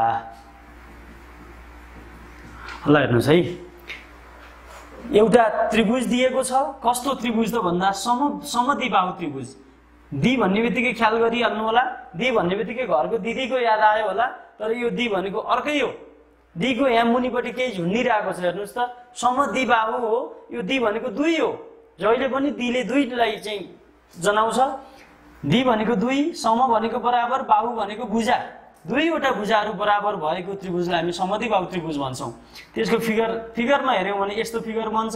मानौ यसका यी दुईवटा साइडहरू बराबर छन् र यसलाई हामी बेस साइड अथवा रिमेनिङ साइड, बाँकी रहेको साइड भन्छौं। अहिले हामीलाई के दिएको छ? यो पनि a भयो, यो पनि a भयो र अहिले हामीलाई बराबर साइड कति होला, बराबर भुजा कति होला भनेको छ। त्यसको अर्थ a बराबर कति हो? वाट हो। त्यसैले अर्को side, remaining side, base side, आधारको भुजा भनेको छ, त्यो भनेको के हो त? हाम्रो b हो। हामीसँग यसमा जम्मा दुईवटा भेरिएबल छन्, a र b भन्ने। a भनेको इक्वल साइड भइसकेपछि b भनेको के हुनु पर्यो त भन्दा रिमेनिङ साइड हुनु पर्यो। अर्को दिएको के छ त भन्दा एरिया दिएको छ। Area is equals to 60 centimetre square भनेर दिएको छ। सल्युसन, यस्तो प्रश्नलाई हामी कसरी सल्भ गर्छौं त भन्दा बराबर भुजा भनेको a बराबर वाट थाहा छैन कति हो। आधारको भुजा भनेको b हो, b is equals to 10 centimetre दिएको छ। र क्षेत्रफल, त्रिभुजको क्षेत्रफल is equals to 60 centimetre square हुन्छ भनेर प्रश्नले दिएको छ। त्यसो हो भने अब त्रिभुजको क्षेत्रफल गणना गर्ने सूत्र प्रयोग गर्दा भनेर हामी यहाँ लेख्छौं एक लाइन। त्यसपछि area a is equals to के हो formula? b/4 square root 4a square minus b square, अथवा b square root 4a square minus b square whole upon 4 भने पनि कुरा उही हो। और a भनेको ठाउँमा एरिया कति दिएको छ? 60 दिएको छ, इज इक्वल्स टु b भनेको 10/4 स्क्वायर रुट 4a को भ्यालु छ त छैन, त्यसैले a स्क्वायर को a स्क्वायर नै बस्यो, माइनस b स्क्वायर भनेको b भनेको 10 हो, b स्क्वायर भनेको 10 स्क्वायर भयो। और अब यो 10/4 लाई यता ल्याइदिहाल्नुस्। 60 यो 4 यता डिभाइडमा छ, यता आउँछ इन्टु हुन्छ, यो 10 यता इन्टुमा छ, यता आउँछ डिभाइड हुन्छ, is equals to square root 4a square minus 10 को स्क्वायर भनेको कति भयो त भन्दा 100 भयो। और 10 6 जा 60, 6 into 4, 6 into 4 भनेको 24 is equals to square root 4a square minus 100। अब के गर्ने? 24 is equals to square root 4a square minus 100 आएपछि यसलाई हामी कसरी क्याल्कुलेसन गर्छौं त भन्दा दुवैतर्फ वर्ग गर्दा। ख्याल गर्नु होला, क्याल्कुलेसन गर्दै जाँदा कहिलेकाहीँ कस्तो कन्डिसन आइदिन्छ त भन्दा रुट x इक्वल्स टु 2 आइदिन्छ। हामीलाई निकाल्नु पर्ने भ्यालु x को हुन्छ, तर यहाँ रुट x को भ्यालु आइरहेको हुन्छ। अब यो रुट x लाई हटाउन के गर्न सक्छौं त भन्दा रुट x लाई हटाउन स्क्वायर गर्नुपर्ने हुन्छ। स्क्वायर गर्यौं भने बल्ल यो स्क्वायरले रुट काटेर x मात्रै बाँकी रहन्छ। अब हामीलाई यतापट्टि रुट हटाउनु परेको हो भनेर यता मात्रै स्क्वायर गर्न पाउँछौं? पाउँदैनौं। बराबरको कन्डिसनमा जे गर्ने हो दुईतिरै गर्नुपर्छ। यता अगाडिपट्टि स्क्वायर गरेपछि पछाडी पनि स्क्वायर गर्नुपर्छ। यता स्क्वायरले रुट काट्छ, x मात्रै बाँकी रहन्छ इक्वल्स टु उता 2 को स्क्वायर 4 हुन्छ। त्यही कन्सेप्ट हामी यहाँ युज गर्दैछौँ। हेर्नुस् है त, लेफ्ट साइडमा छ 24 को स्क्वायर हुनेवाला छ इक्वल्स टु राइट साइडमा भएको 4a स्क्वायर माइनस 100 हो, यसको होल स्क्वायर हुनेवाला छ। जहिले पनि दुवैतर्फ वर्ग गर्दा, दुवैतर्फ भनेको बराबरको दुईपट्टि नै भन्न खोजेको है, बराबरको देब्रेपट्टि पनि दाहिनेपट्टि पनि। और 24 को स्क्वायर कति हुन्छ? 24 को स्क्वायर भनेको 4 को स्क्वायर 16 भयो, 2 को स्क्वायर 4 भयो, लास्टकोलाई छोड्नुस्, 2 चौको 8, 8 गुना 16 भयो, 6, 6 प्लस 1 7, 4 प्लस 1 5, 576 24 को स्क्वायर हुँदो रहेछ इक्वल्स टु। अब यतापट्टि यो होल स्क्वायर र होल रुट हो, यो स्क्वायरले रुट काट्छ 4a स्क्वायर माइनस 100 हुन्छ। किन काटेको त भन्दा हामीले यो काट्नैको लागि यसो गरेको साथीहरु है। यही काट्नको लागि, यही हटाउनको लागि हामीले स्क्वायर गरेका हौं, त्यसैले स्क्वायरले यो हटाउँछ। अब हामीसँग रुट भन्ने कुरा हट्यो, के बाँकी रह्यो त भन्दा यो भित्र जे कुरा थियो पहिला त्यो बाँकी रह्यो। और यो माइनस 100 लाई यता ल्याइदिनुस्, प्लस 100 हुन्छ। 576 plus 100 equals to 4a square भयो। यो जोड्दा 676 हुन्छ इक्वल्स टु 4a स्क्वायर भयो। और अब यो 4 लाई यता ल्याइदिनुस्, यो 4 त यता मल्टिप्लाईमा छ, मल्टिप्लाईको 4 यता आएर डिवाइड गर्छ इक्वल्स टु a स्क्वायर हुन्छ। कति आउँछ त भन्दा 4 1 जा 4, 2 गयो 27 भयो, 4 6 जा 24 भयो, 3 गयो,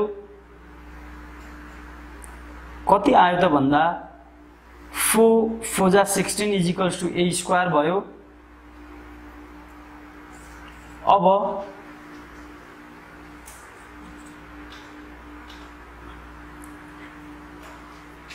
यसमा हेर्नुस् त, 4 ले 676 लाई डिवाइड गर्ने हो भने 4 4 जा 6, 4 1 जा 4 भयो, 2 गयो 27 भयो, 4 छक्का 24 भयो, 3 गयो 36 भयो, 4 9 जा 36 इक्वल्स टु a स्क्वायर हुन आउँछ। अब अघिकै कन्सेप्ट फेरि पनि युज गर्ने हो भने यतापट्टि a स्क्वायर आएको छ। अब हामीले a को भ्यालु कति हो भनेर हेर्नको लागि यतापट्टि आएको नम्बरलाई पनि स्क्वायरको रूपमा लान सक्यौं भने बल्ल हामी a को भ्यालु क्याल्कुलेट गर्न सक्छौं। त्यसैले 169 भनेको कतिको स्क्वायर हो भनेर खोज्दै जाँदा 13 को स्क्वायर रहेछ भन्ने कुरो थाहा भयो। Therefore a equals to 13 centimetre आयो। यो नै यो a भनेको नै के हो? हाम्रो बराबर भुजा हो। त्यसैले a को भ्यालु जति आउँछ यो नै के आयो त भन्दा उक्त त्रिभुजको बराबर भुजाको लम्बाइ आयो। ल यो परीक्षाको दृष्टिले अति नै महत्त्वपूर्ण प्रश्न हो। यो हामीलाई एक्जाममा पटक पटक सोधेको पनि छ र सोध्न सक्ने मध्येका महत्त्वपूर्ण प्रश्न मध्येका एक महत्त्वपूर्ण प्रश्न हो। यसलाई राम्रोसँग हेर्नु होला र धेरै भन्दा धेरै यस्ता खालका प्रश्नहरू सल्भ गर्ने प्रयास गर्नु होला। साथीहरुले यो भिडियो पनि बुझ्नु भयो होला भन्ने हामीले विश्वास गरेका छौं।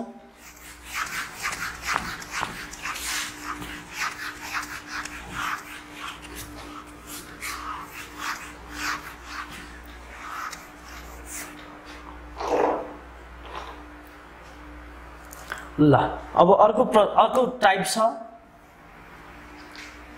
एउटा विषम बाहु त्रिभुजको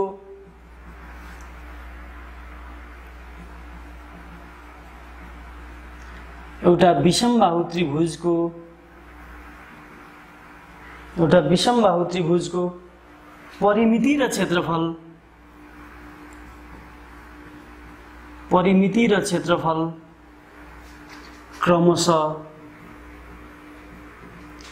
र क्षेत्रफल क्रमशः 24 सेन्टिमिटर र 24 सेन्टिमिटर स्क्वायर छन्।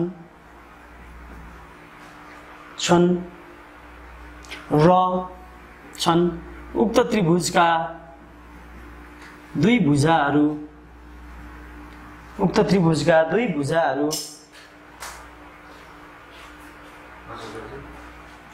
8 cm र 10 cm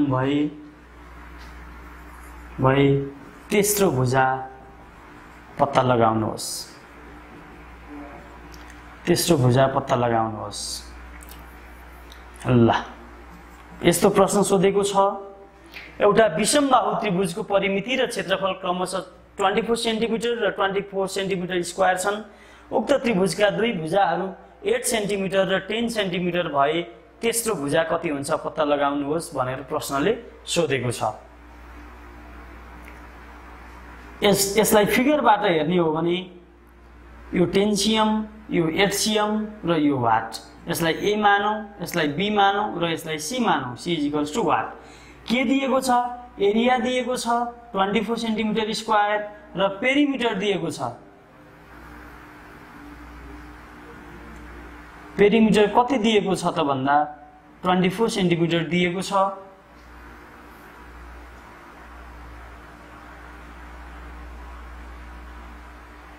अब के दिएको छ हेर्नुस् त। A = 10 centimetre, B = 8 centimetre, area = 24 centimetre square, perimeter = 24 centimetre हो भने C = वाट। अब साथीहरुलाई जिज्ञासा लाग्ला, अब C त पेरिमिटरबाट यो दुईटा घटाएपछि सो त आइहाल्छ नि जस्तो लाग्ला। तर एक पटक परीक्षामा सोधेको छ यही प्रश्न। 5 नम्बरमा सोधेको प्रश्नलाई त्यसरी गरेर 5 नम्बर आउँछ कि आउँदैन हामीले विचार गर्नुपर्ने कुरा। आउन त आउँछ सजिलैसँग। पेरिमिटर 24 सेन्टिमिटरबाट यो दुईटा घटाएपछि पेरिमिटर आउँछ। तर एरिया पनि दिएको कारणले गर्दा हामीले क्याल्कुलेसन गरेर सल्भ गरेर यसलाई फाइन्ड गर्नुपर्ने हुन्छ।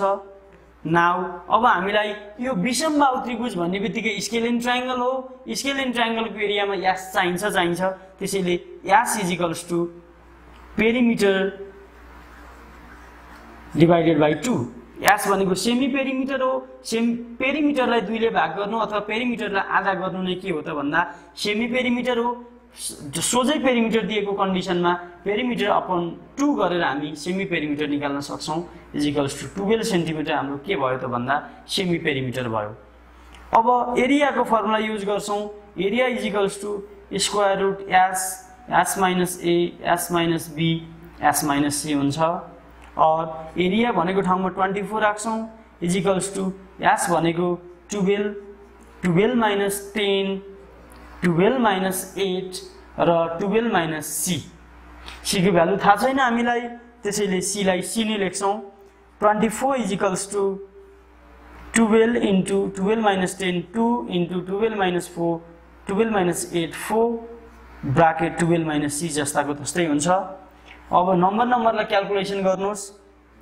24 = कति हुन्छ त भन्दा 12 दुना 24, 24 चौको 96, 96 ब्राकेट 12 minus C हुन्छ। और 24 = अब यो 96 लाई कति बाहिर निस्किन्छ योबाट बाहिर निकालियो भने सजिलो हुन्छ। 96 भनेको कति हो त हाम्रो भन्दा 96 लाई फ्याक्टराइज गर्नुस्। 96 लाई फ्याक्टराइज गरियो भने 2 4 जा 8, 1 गयो 16 भयो, 2 8 जा 16, 2 24 जा, 2 12 जा, 2 6 जा, 2 3 जा। कतिवटा 2 आउँछ 1 2 3 4 5, 5 वटा 2 आउँछ र 3 आउँछ। योबाट के लेख्न सक्छौं हामी भने 2 square into 2 square into 2 into 3 bracket 12 minus C लेख्न सक्छौं। 5 वटा 2 हो, दुईटा 2 लाई 2 स्क्वायर लेख्यौं, अर्को दुईटा 2 लाई 2 स्क्वायर लेख्यौं र बाँकी रहेको 2 र 3 लाई 2 into 3 लेख्यौं। 24 = 2 स्क्वायरबाट एउटा 2 बाहिर आउँछ, अर्को 2 स्क्वायरबाट अर्को 2 बाहिर आउँछ। अब यो बाँकी रहेका कुराहरु बाहिर आउन सक्दैनन् किनभने यिनीहरुको जोडी छैन। 2 3 जा 6 भयो, बाँकी रहेको 12 minus C जस्ताको तस्तै। अब यो 24, यो 2 2 जा 4 हुन्छ, 4 लाई यता ल्याइदिउँ = square root 6 bracket 12 minus C हुन्छ। और 4 6 जा 24, 4 6 जा 24, 6 = स्क्वायर रुट। अब यसलाई ब्राकेट खोल्दिने हो भने 12 छक्का 72 minus 6C हुन्छ। अब फेरि अघिकै कन्सेप्ट युज गर्नुपर्छ, हामीले निकाल्नु पर्ने C को भ्यालु, तर यो C रुट भित्र आइराको छ, त्यसैले दुवैतर्फ वर्ग गर्दा के हुन्छ त यतापट्टि 6 स्क्वायर हुन्छ इजिकल्स टु यतापट्टि 72 माइनस 6c को होल स्क्वायर हुन्छ। म यो साइड मेट्दिन्छु।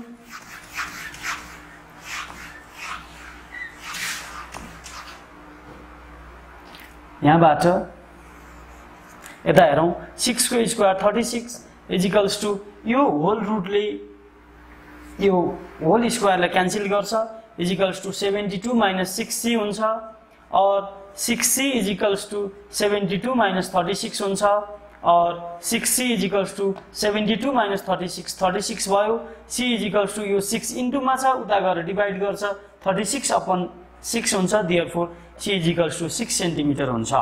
र ख्याल गर्नु होला साथीहरुले यदि यही प्रश्न हामीलाई अब्जेक्टिभ क्वेशनमा आएको भए टिक लगाउने क्वेशनमा आएको भए सोझै हामीले पेरिमिटरबाट यो दुईटा घटाएर 6 cm मा आन्सर टिक लगाउन सक्थ्यौं तर हामीलाई 5 मार्क्समा आएको छ साथीहरु यो प्रश्न ख्याल गर्नु होला। त्यसैले एउटा सजिलै दिमाग त तपाईहरु लगाउन सक्नुहुन्छ दिइराको छ पेरिमिटर दिइराको छ दुईवटा साइड दिएको छ पेरिमिटरबाट दुईवटा साइड घटाएपछि आइरहेको छ त किन यत्रो झमेला गर्नु पर्यो यत्रो प्रोसेस किन देखाउनु पर्यो जस्तो लाग्न सक्छ तर लोकसेवाको एक्जाममा यस्तो पनि हुन्छ पटक पटक हुने गरेको छ। त्यसैले यो चाहिँ हाम्रो चाहिँ माइन्ड टेस्टको लागि पनि यो प्रश्न दिएको हो 5 नम्बर त्यतिकै आउँदैन साथीहरु। त्यसैले यस्तो प्रश्नलाई हामी यसरी सल्युसन गरेर रिमेनिङ साइड c को भ्यालु 6 cm यसरी निकाल्न सक्छौं। ल अब हामीले कन्डिसन वाइज प्रश्नहरु सक्यौं। अब यो ट्रायंगलबाट हामीलाई परीक्षामा सोध्न सक्ने महत्त्वपूर्ण प्रश्नहरु र्यान्डमली हामी प्रश्नहरुको बारेमा छलफल गर्छौं। ल अर्को प्रश्न के छ त भन्दा एउटा त्रिभुजका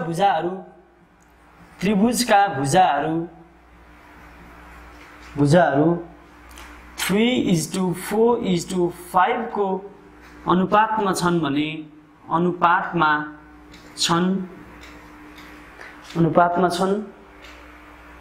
र परिमिति 12 सेन्टिमिटर भए क्षेत्रफल कति होला।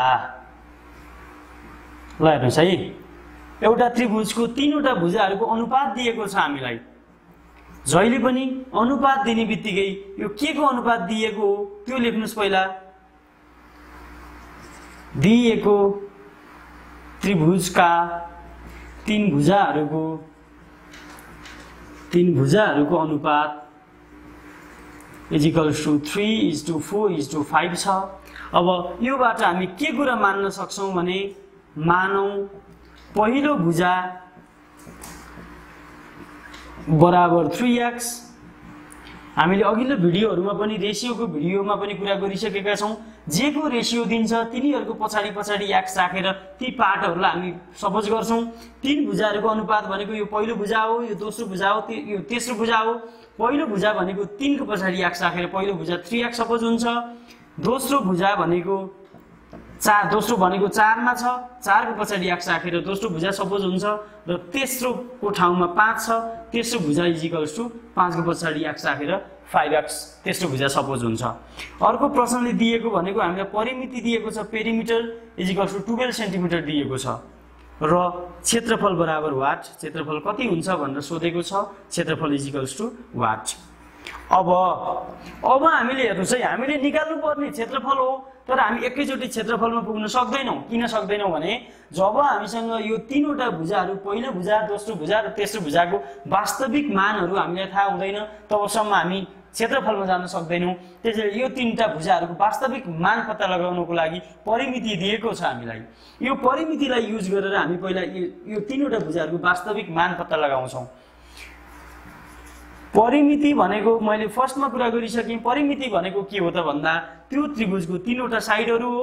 यो त्रिभुज अहिले हामीले दिएको त्रिभुजको तीनटा साइड भनेको पहिलो साइड 3x दोस्रो साइड 4x तेस्रो साइड 5x छ। यो तीनवटा साइडहरुलाई जोड्नु भनेको नै त्यसको के हो त परिमिति हो।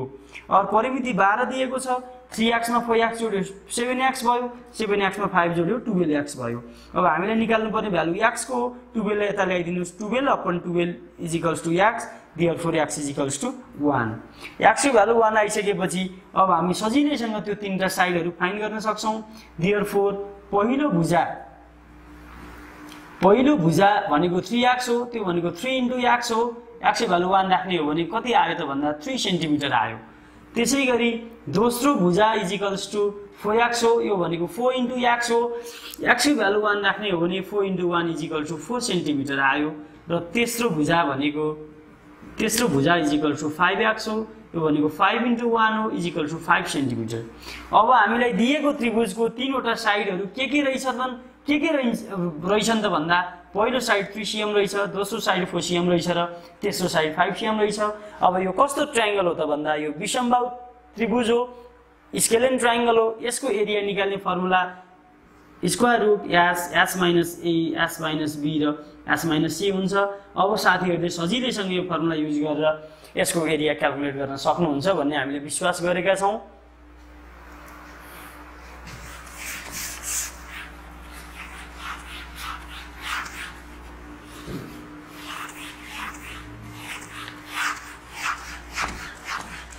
यो प्रश्न पनि अति नै महत्त्वपूर्ण प्रश्न हो, पटक पटक सोधेको छ। विभिन्न तह लोकसेवाले विभिन्न तहको परीक्षामा पटक पटक सोधिरहेको प्रश्न हो यो। त्यसैले यसलाई धेरै भन्दा धेरै प्र्याक्टिस गर्नु होला।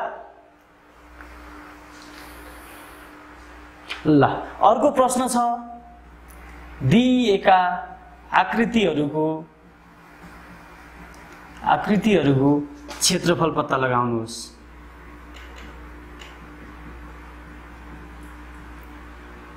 क्षेत्रफल पत्ता लगाउनुहोस्। फर्स्टमा फिगर दिएको छ,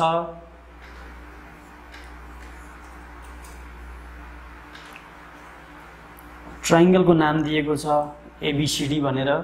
यसका एरियाहरुमा लेन्थहरुमा 5 cm 4 cm 3 cm 7 cm र 6 cm।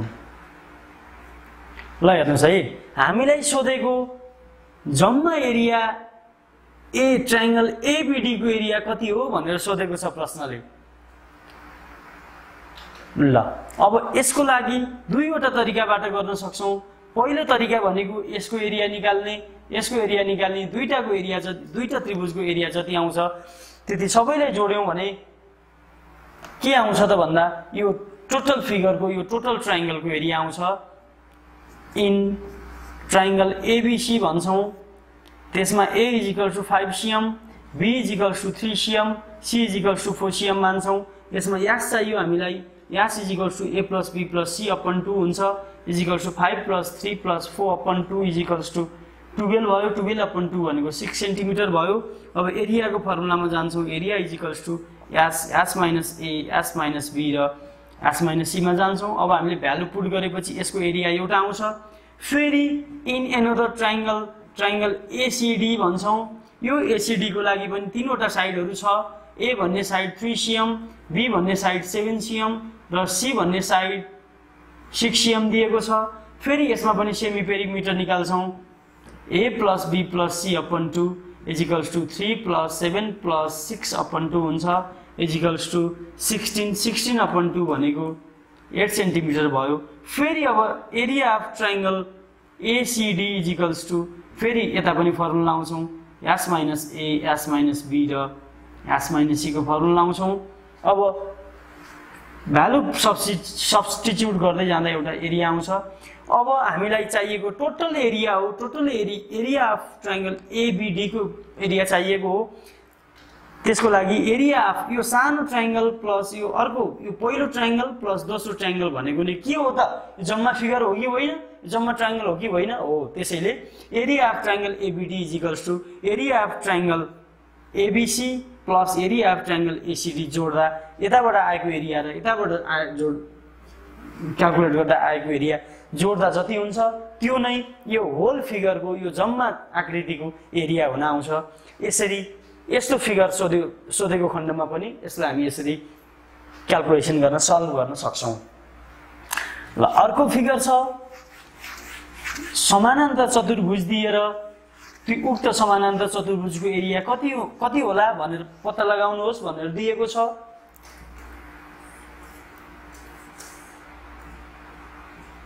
समानान्तर चतुर्भुजमा जहिले पनि सामुन्नेका भुजाहरू एक आपसमा प्यारलल हुन्छन् र हामीलाई के दिएको छ त भन्दा यहाँ 8 cm दिएको छ, यहाँ 5 cm दिएको छ र 7 cm दिएको छ बीचमा। ल हेर्नुस् है त, यसको नाम हेर्ने हो भने एबीसीडी, यो समानान्तर चतुर्भुजको नाम एबीसीडी हो।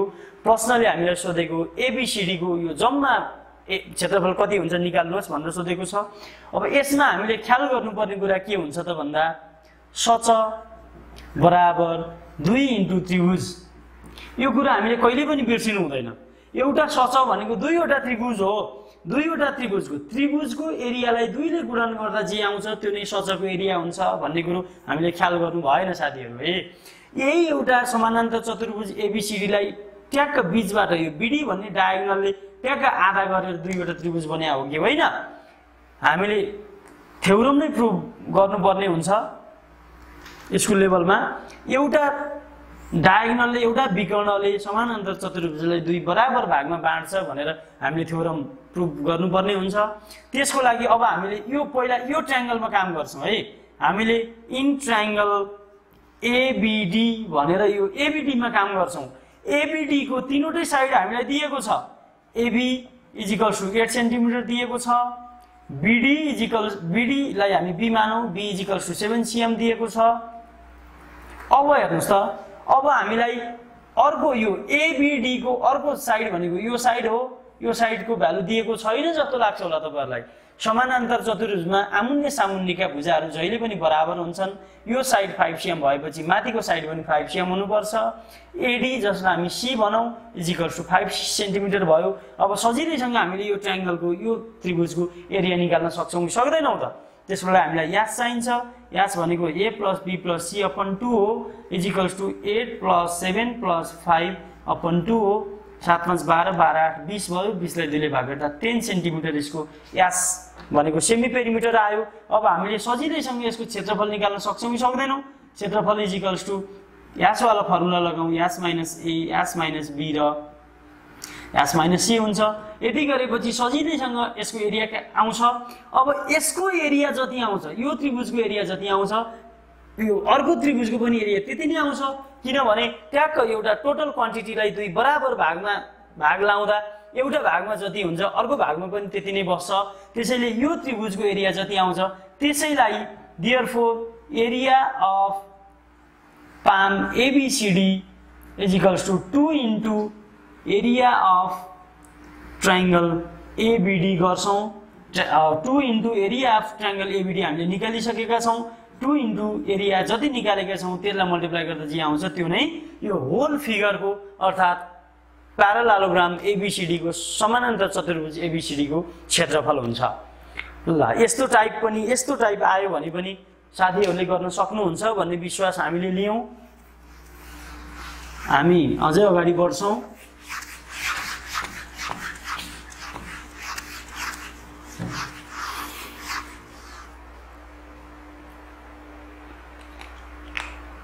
ल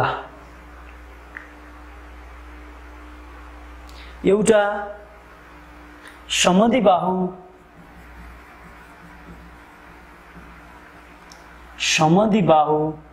त्रिभुजको परिमिति 100 सेन्टिमिटर छ। परिमिति 100 सेन्टिमिटर छ र आधारको लम्बाई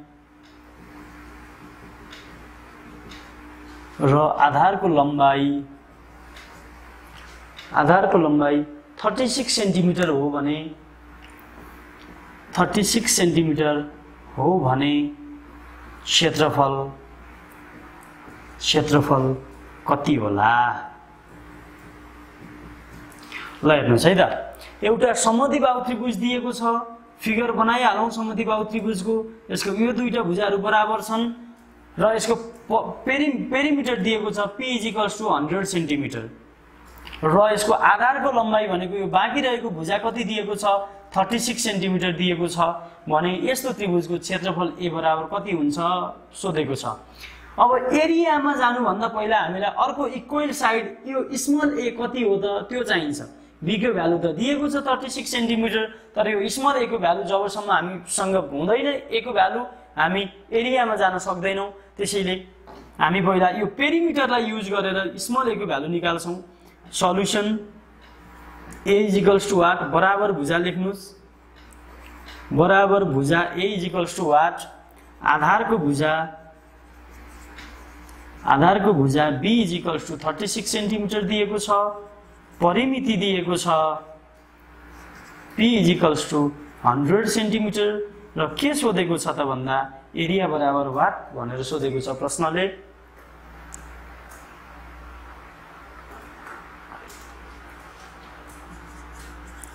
अब हेर्नुस् है त, पेरिमिटर = a + b हुन्छ कि हुँदैन? हामीले सुरुमा पनि कुरा गरिसकेका छौं।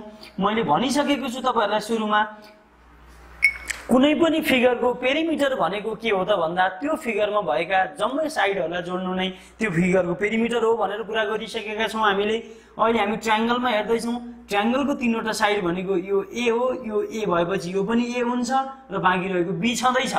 यसको यो साइड प्लस यो साइड भनेको नै के हो त? यसको पेरिमिटर हो जुन 100 सेन्टिमिटर दिएको छ। त्यसैले पेरिमिटर p = a + b लेखेको बुझ्नु भयो होला साथीहरुले भन्ने विश्वास लियौं हामीले। किनभने पेरिमिटर भनेको यो तीनटा साइड जोड्ने हो। तीनटा साइड भनेको यो साइड a + यो साइड a + यो साइड 36 हो। और पेरिमिटर को ठाउँमा 100 राखौं = a को a नै भयो प्लस अर्को a को पनि a नै भयो प्लस b भनेको 36 भयो। अब यो 36 लाई यता ल्याइदिनुस्। 100 - 36 = a मा a जोड्यो 2a। दुईवटा उस्तै कुरा सँगै राख्दा दुईटा हुन्छन्, एउटा प्लस अर्को दुईटा भयो। 100 - 36 भनेको 64 = 2a भयो। 2 लाई यता ल्याएर भाग गर्दिनुस्। 64/2 = a भयो। देयरफोर a को भ्यालु कति आयो त भन्दा 32 सेन्टिमिटर आयो। अब a को भ्यालु आइसकेपछि फेरि भनेर हामी अब क्षेत्रफलमा जान सक्छौं। क्षेत्रफल = यो कस्तो त्रिभुज हो रे? समद्विबाहु त्रिभुज हो। समद्विबाहु त्रिभुजको क्षेत्रफल एरिया निकाल्ने फर्मुला भनेको b/4 √ 4a² - b²।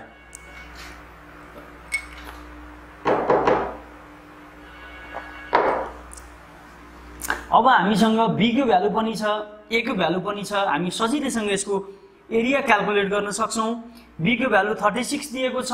36/4 4 * a² भनेको 32 को स्क्वायर - b² भनेको 36 को स्क्वायर = 4 × 9 = 36 9 √ 4 * 32 को स्क्वायर भनेको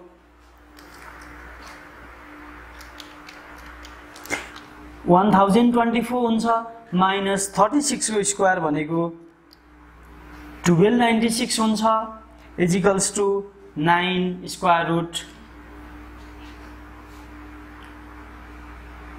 4096 minus 1296 हुन्छ = 9 ×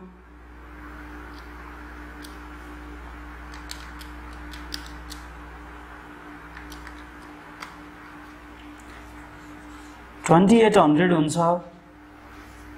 = 2800 लाई स्क्वायर रुट में बाहिर निकाल्दा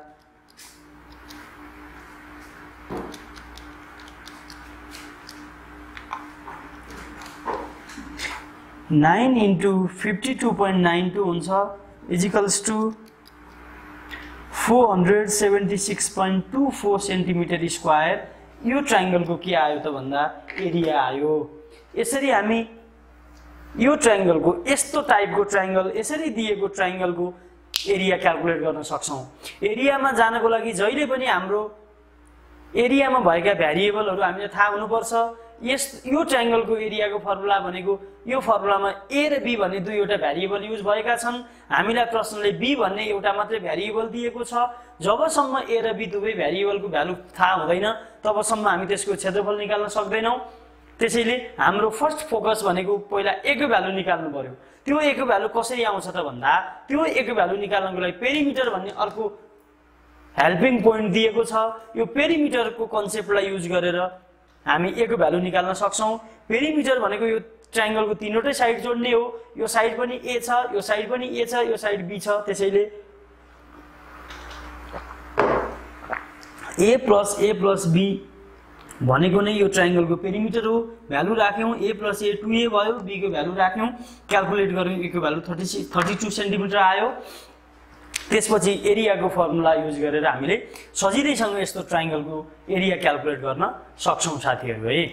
ल अब ट्रायंगलको हामी अन्तिम प्रश्न हेर्दै छौं।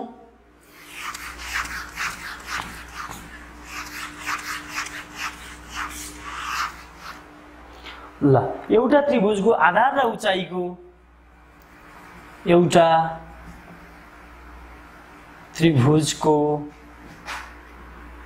आधार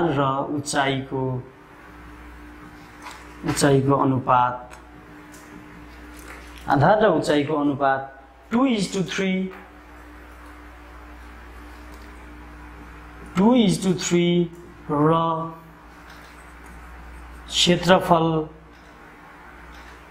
र क्षेत्रफल 75 सेन्टिमिटर स्क्वायर भए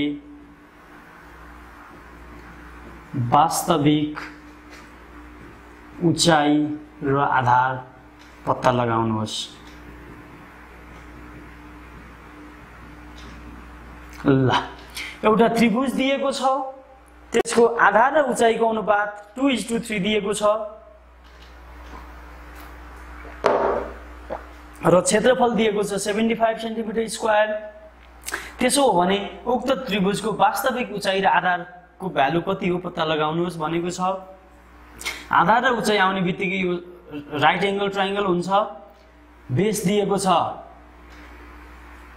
2x, हाइट दिएको छ 3x, दिएको अनुपात इक्वल्स टु 2:3 छ। अब रेशियो आउने बित्तिकै हामी के कुरा मानिहाल्छौं त भन्दा यो 2 भनेको अगाडि के छ हेर्नुस् है। रेशियो दिएको बेलामा अगाडि के दिएको छ, अगाडि आधार दिएको छ र पछाडी उचाइ दिएको छ। त्यसो हो भने यो अगाडिपटिको 2 भनेको आधारको हुन्छ, पछाडिपटिको 3 भनेको उचाइको हुन्छ। त्यसैले आधार इक्वल्स टु कति भयो, इक्वल्स टु 2x भयो र उचाइ इक्वल्स टु 3x भयो। यही कुरोलाई उचाइ र आधारको अनुपात 2:3 भनेको भए उचाइ 2x हुन्थ्यो, आधार 3x हुन्थ्यो। यो अर्डरलाई तपाईहरुले ख्याल गर्नु होला है। यतापटि रेशियोको अगाडिपटि भनेको रेशियो अगाडि के हुन्छ, पछाडिपटि भनेको क्वान्टिटीको रेशियो पछाडिकै हुन्छ। अब दिएको छ हामीलाई क्षेत्रफल ए area A equals to 75 centimetre square दिएको छ। अब area equals to formula use गर्ने हो भने 1/2 इन्टु b इन्टु याच हुन्छ, बेस इन्टु हाइट। एरिया भनेको 75 दिएको छ इक्वल्स टु 1/2 इन्टु b भनेको 2x इन्टु हाइट भनेको 3x। और 75 यो 2 यता डिभाइडमा छ, यता ल्याएर into गरिदिनुस् equals to 2x into 3x भनेको 2 3 जा 6 x इन्टु x स्क्वायर। और 75 2 जा 150 equals to 6 into x square हो। अब यो 6 लाई यता ल्याएर divide गरिदिनुस् 150/6 equals to x square हुन्छ।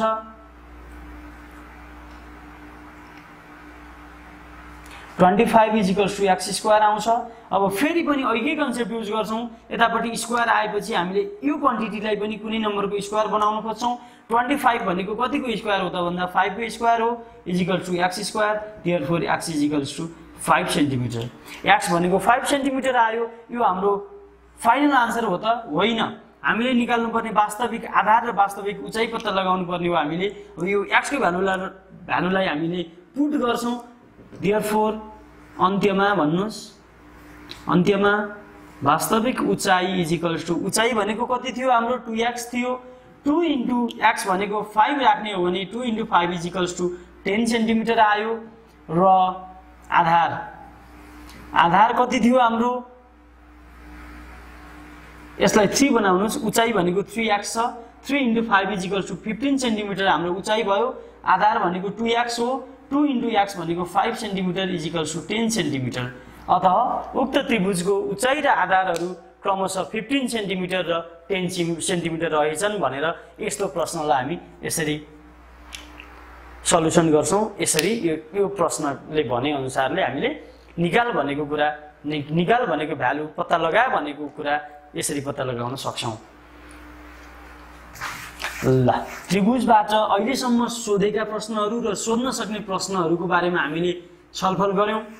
साथीहरूलाई अझै त्यस्तो केही कन्फ्युजन छ भने तपाईहरूले भिडियोको कमेन्टमा कमेन्ट गर्न सक्नुहुन्छ। र आज हामी अर्को सब कन्टेन्ट छ हाम्रो स्ट्यान्डर्ड डेभिएसन, स्तरीय भिन्नता, त्यसलाई हेर्छौं।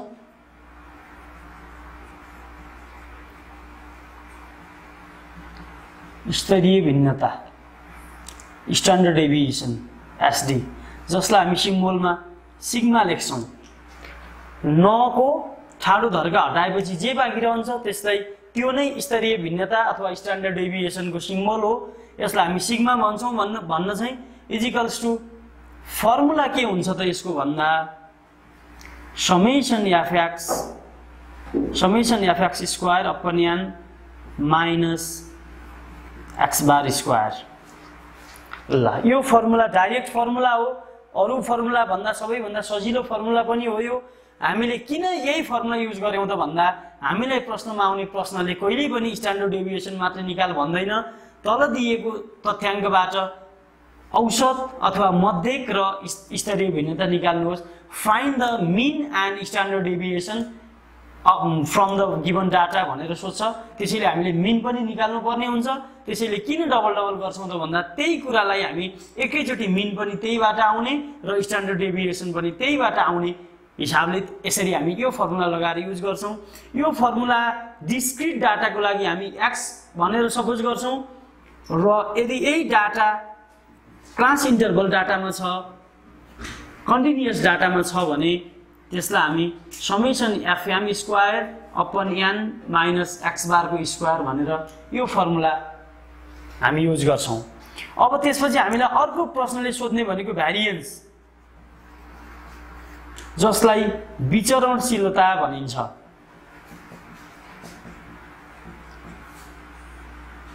अब यो नेपालीमा भन्दा पनि इंग्लिशकै टर्महरु बढी युज हुन्छ। Find the भ्यारिएन्स of the given data भन्छ। भ्यारिएन्स भनेको अरु केही पनि होइन, ख्याल गर्नु होला। भ्यारिएन्स भनेको अरु केही होइन, simply भ्यारिएन्स is the square of A standard deviation. Sigma भनेको स्ट्यान्डर्ड डेभिएसन हो। स्ट्यान्डर्ड डेभिएसन निकाल्छौं कति आउँछ, त्यो स्ट्यान्डर्ड डेभिएसन जति आउँछ त्यसलाई स्क्वायर गर्दा जे आउँछ त्यो भनेको नै हाम्रो भ्यारिएन्स हो। प्रश्नले भ्यारिएन्स सोध्यो भने पहिला स्ट्यान्डर्ड डेभिएसन निकाल्नु पर्यो। स्ट्यान्डर्ड डेभिएसन जति आउँछ त्यसलाई स्क्वायर गरेपछि के आउँदो रहेछ त भन्दा भ्यारिएन्स आउँदो रहेछ। त्यसपछि अर्को यसमा सोध्ने भनेको कोएफिसिएन्ट अफ भ्यारिएन्स, विचरणशीलताको गुणाङ्क। विचरणशीलताको गुणाङ्क इजिकल्स टु के हो त भन्दा स्ट्यान्डर्ड डेभिएसन अपन मीन इन्टु 100%। यो विचरणशीलताको गुणाङ्क अथवा कोएफिसिएन्ट अफ भ्यारिएन्स जहिले पनि पर्सेन्टेजमा आउँछ। त्यसैले स्ट्यान्डर्ड डेभिएसन अपन मीन इन्टु 100% गर्दा जति आउँछ त्यो नै हाम्रो कोएफिसिएन्ट अफ भ्यारिएन्स हो अथवा विचरणशीलताको गुणाङ्क हुन्छ। हामीले योबाट सोध्न सक्ने कुराहरू भनेको यति हो कि त स्ट्यान्डर्ड डेभिएसन निकाल्नुहोस् भन्छ, कि भ्यारिएन्स निकाल्नुहोस् भन्छ, कि कोएफिसिएन्ट अफ भ्यारिएन्स निकाल्नुहोस् भन्छ, विचरणशीलताको गुणाङ्क निकाल्नुहोस् भन्छ। ल अब हामी यसको एप्लिकेसन हेर्छौं। फर्मुला याद गर्नु होला। फर्मुला तपाईहरुले लेखेर टिपेर पढ्ने बानी गर्नुभयो भने फर्मुला सजिलैसँग याद हुन्छ। म्याथमेटिक्समा फर्मुलाको धेरै ठूलो महत्व हुन्छ, किनभने यस्ता कुराहरू यस्ता फर्मुलाहरू भनेको VPAL भन्ने फर्मुलाहरू हुन्छन्। VPAL भनेको भ्यालु पुट आन्सर लुट। फर्मुला भइसकेपछि त्यसमा ल्याएर भ्यालु पुट गर्ने र आन्सर लुट गर्ने भाग हाल्ने र त्यसलाई हामी VPAL भन्छौं, भ्यालु पुट आन्सर लुट। त्यसैले हामीलाई त्यसको लागि फर्मुला थाहा हुनै पर्छ। जब फर्मुला थाहा हुन्छ तब भ्यालु पुट गर्ने हो। फर्मुलै थाहा छैन भने कहाँ लगेर पुट गर्ने हुन्छ। त्यसैले फर्मुला थाहा हुनुपर्छ। ल हेर्नुस् है त, दिएको तथ्याङ्कको मध्यक र स्तरीय भिन्नता गणना गर्नुहोस्। स्तरीय भिन्नता गणना गर्नुहोस्। फाइन्ड द एभरेज अथवा मीन and standard deviation from the given data. ल इंग्लिशमा प्रश्न यसरी आउँछ हामीलाई, डाटा कस्तो दिएको छ त भन्दा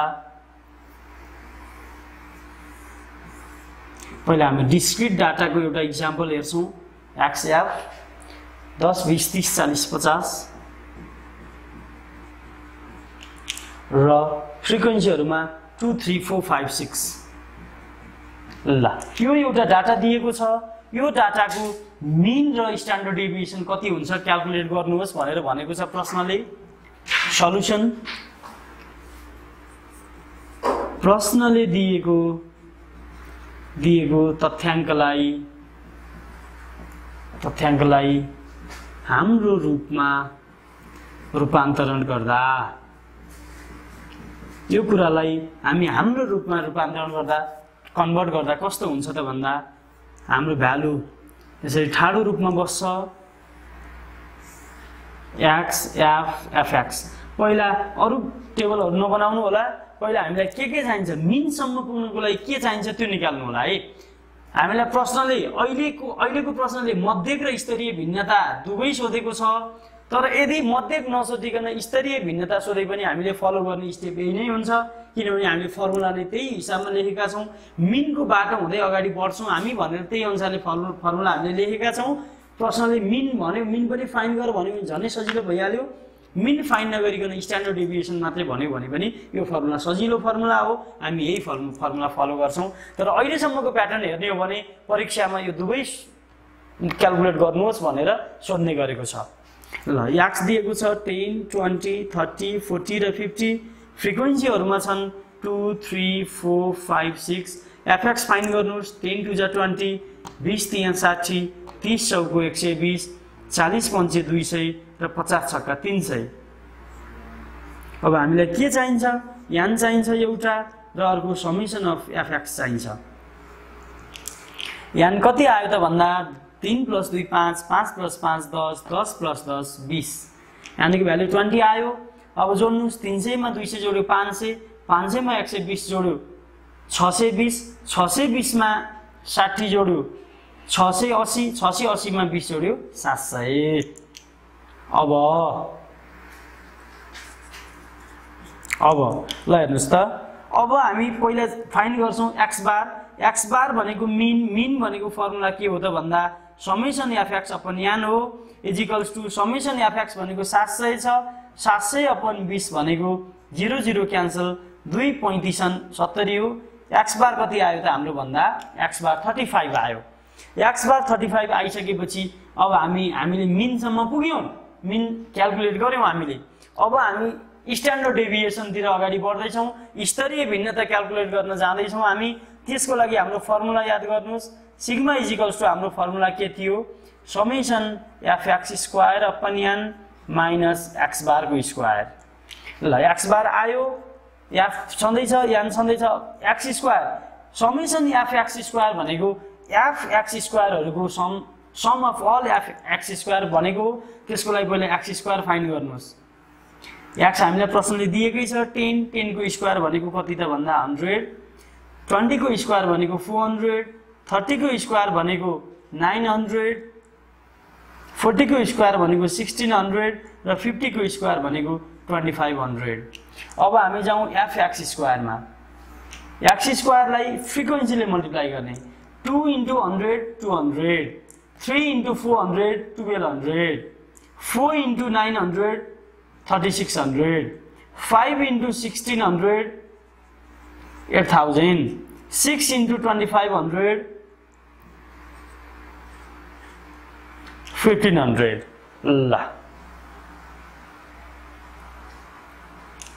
ल यसरी हामीले एफएक्स स्क्वायर निकाल्यौं। अब हामी जान्छौं summation FX स्क्वायरमा। Summation FX square भनेको एफएक्स स्क्वायर भनेको यति हुन्, यिनीहरुको सम निकाल्नु भनेको समेसन एफएक्स स्क्वायर हो। जोड्नुस् त कति आउँछ? दुईटा जिरो पछाडीको जस्ताको जस्तै भयो। 2 + 2 4, 4 + 6 10, अरु 0 0 छ, 10 को 0 हातमा लाग्यो 1, 1 + 1 2, 2 + 3 5, 5 + 8 13, 13 + 5 18 को 8 हातमा 1, 1 + 1 2, 28,000 समेसन एफएक्स स्क्वायर आयो। अब यहाँबाट यहाँसम्म भयो। यहाँबाट मुनिको क्याल्कुलेसन म यता गर्दिन्छु। अब हामी जान्छौँ सिग्मामा। सिग्मा = हाम्रो फर्मुला के हो त भन्दा summation FX square upon n minus x बार को स्क्वायर = समेसन एफएक्स स्क्वायर भनेको 28,000 आयो अपन n भनेको हाम्रो 20 छ माइनस x बार को स्क्वायर भनेको x बार हाम्रो 35 आएको छ 35 को स्क्वायर हुन्छ = 0 0 क्यान्सल 2 ले 28,000 हो एउटा 0 0 काट्यो दुईटा 0 बाँकी छ 2 14 28 हो दुईटा 0 जस्ताको तस्तै माइनस 35 को स्क्वायर भनेको कति हुन्छ त 35 को स्क्वायर भन्दा 12 25 हुन्छ 12 25 हुन्छ = कति आयो घटाउँदा 75 भयो 13 मा 12 घटे 1 175 यसलाई स्क्वायर रुटबाट निकाल्दा जति हुन्छ स्क्वायर रुट 175 = 13.23 हुन्छ। यो नै यो डाटाको के भयो त भन्दा स्ट्यान्डर्ड डेभिएसन भयो। देयरफोर सिग्मा = 13.23 आयो। ल यसरी हामी यो डाटाको मिन र स्ट्यान्डर्ड डेभिएसन सँगसँगै निकाल्न सक्छौं। अहिले प्रश्नले मिन भनेको छ त्यसैले लास्टमा आन्सर लेख्ने बेलामा देयरफोर मिन = 35 स्ट्यान्डर्ड डेभिएसन = 13.23 लेखिदिनु होला। यदि हामीलाई स्ट्यान्डर्ड डेभिएसन मात्रै सोधेको भए स्ट्यान्डर्ड डेभिएसन सिग्मा = 13.23 मात्रै लेखे हुन्थ्यो। अब यही प्रश्नमा प्रश्नले भ्यारिएन्स पनि सोधेको भए भ्यारिएन्स = सिग्मा स्क्वायर हुन्थ्यो।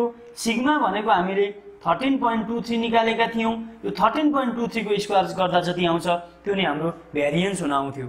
13.23 लाई स्क्वायर गरौँ कति आउँछ त भन्दा 175 आउँछ। यो नै यो डाटाको के हुन्थ्यो त भन्दा भ्यारिएन्स हुन्थ्यो।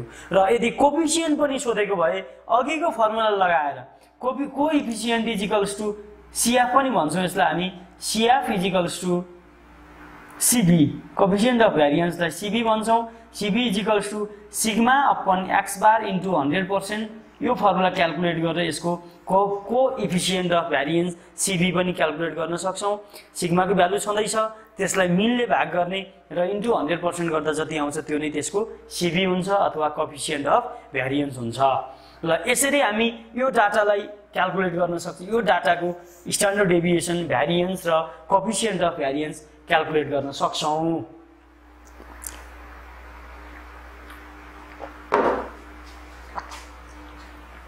साथीहरुले बुझ्नु भएको छ भन्ने हामीले विश्वास व्यक्त गर्दै हामी अगाडि बढ्दै छौं। अब हामी निरन्तर डाटामा कुरा गर्छौं। के हुन्छ त निरन्तर डाटामा भन्दा अरु सबै कुरा एउटै हो। यसमा हामीले अहिले जे गर्यौं सबै कुराहरु एउटै हो मात्रै त्यसमा हाम्रो डाटामा x भनेको ठाउँमा अहिले पो x भनेको 10 20 30 40 50 फिक्स भ्यालुहरु थियो त।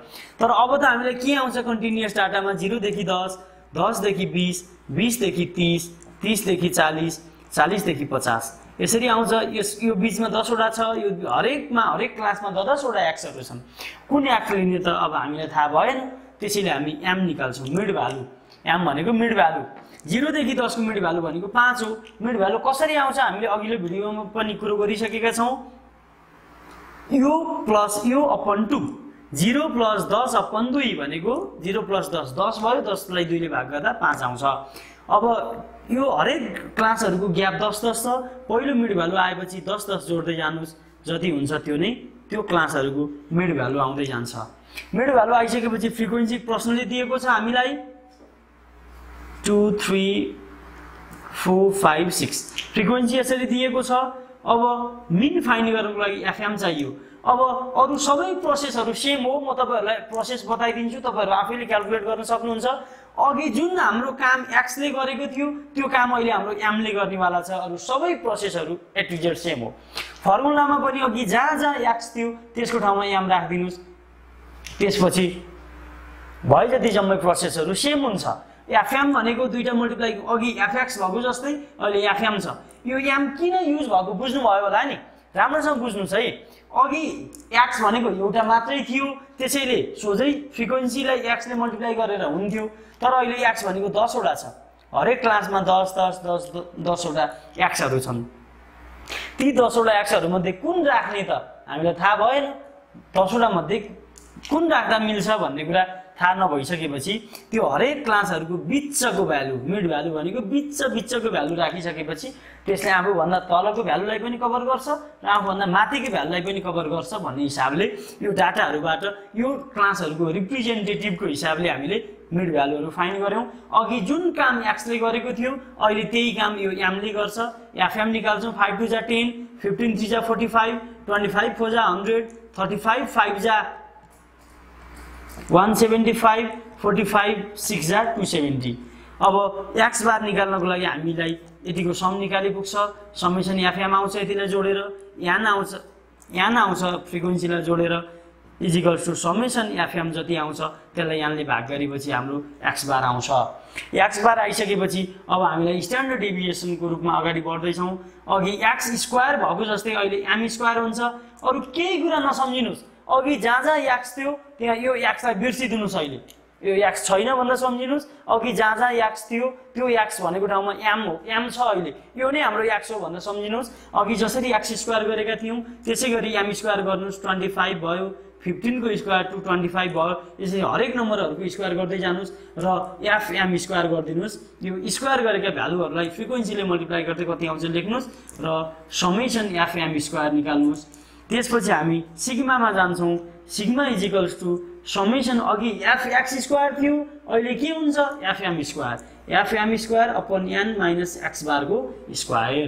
इक्वल्स टु अब हामीसँग समेसन fm को भ्यालु यहाँ छ त्यही राख्छौं अपन n को भ्यालु छ n भनेको ठाउँमा n को भ्यालु राख्छौं र माइनस x बार जति आउँछ x बार को स्क्वायर गर्छौं र त्यसलाई क्याल्कुलेसन गर्दै जाँदा जति आउँछ त्यो नै हाम्रो स्ट्यान्डर्ड डेभिएसन हुन्छ फेरि हामीलाई सिक भ्यारिएन्स चाहियो भने स्ट्यान्डर्ड डेभिएसन जति आउँछ त्यसलाई स्क्वायर गरिदिन्छु भ्यारिएन्स आउँछ र सीबी चाहियो भने कोएफिसिएन्ट अफ भ्यारिएन्स चाहियो भने सिग्मा अपन x बार इन्टु 100% गर्दा जति आउँछ त्यो नै हाम्रो कोएफिसिएन्ट अफ भ्यारिएसन आउँछ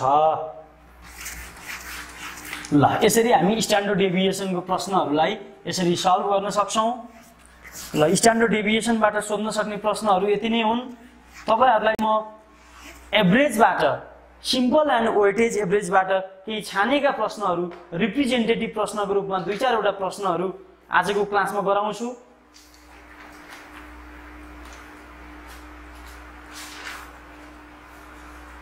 ल कुरा गरौं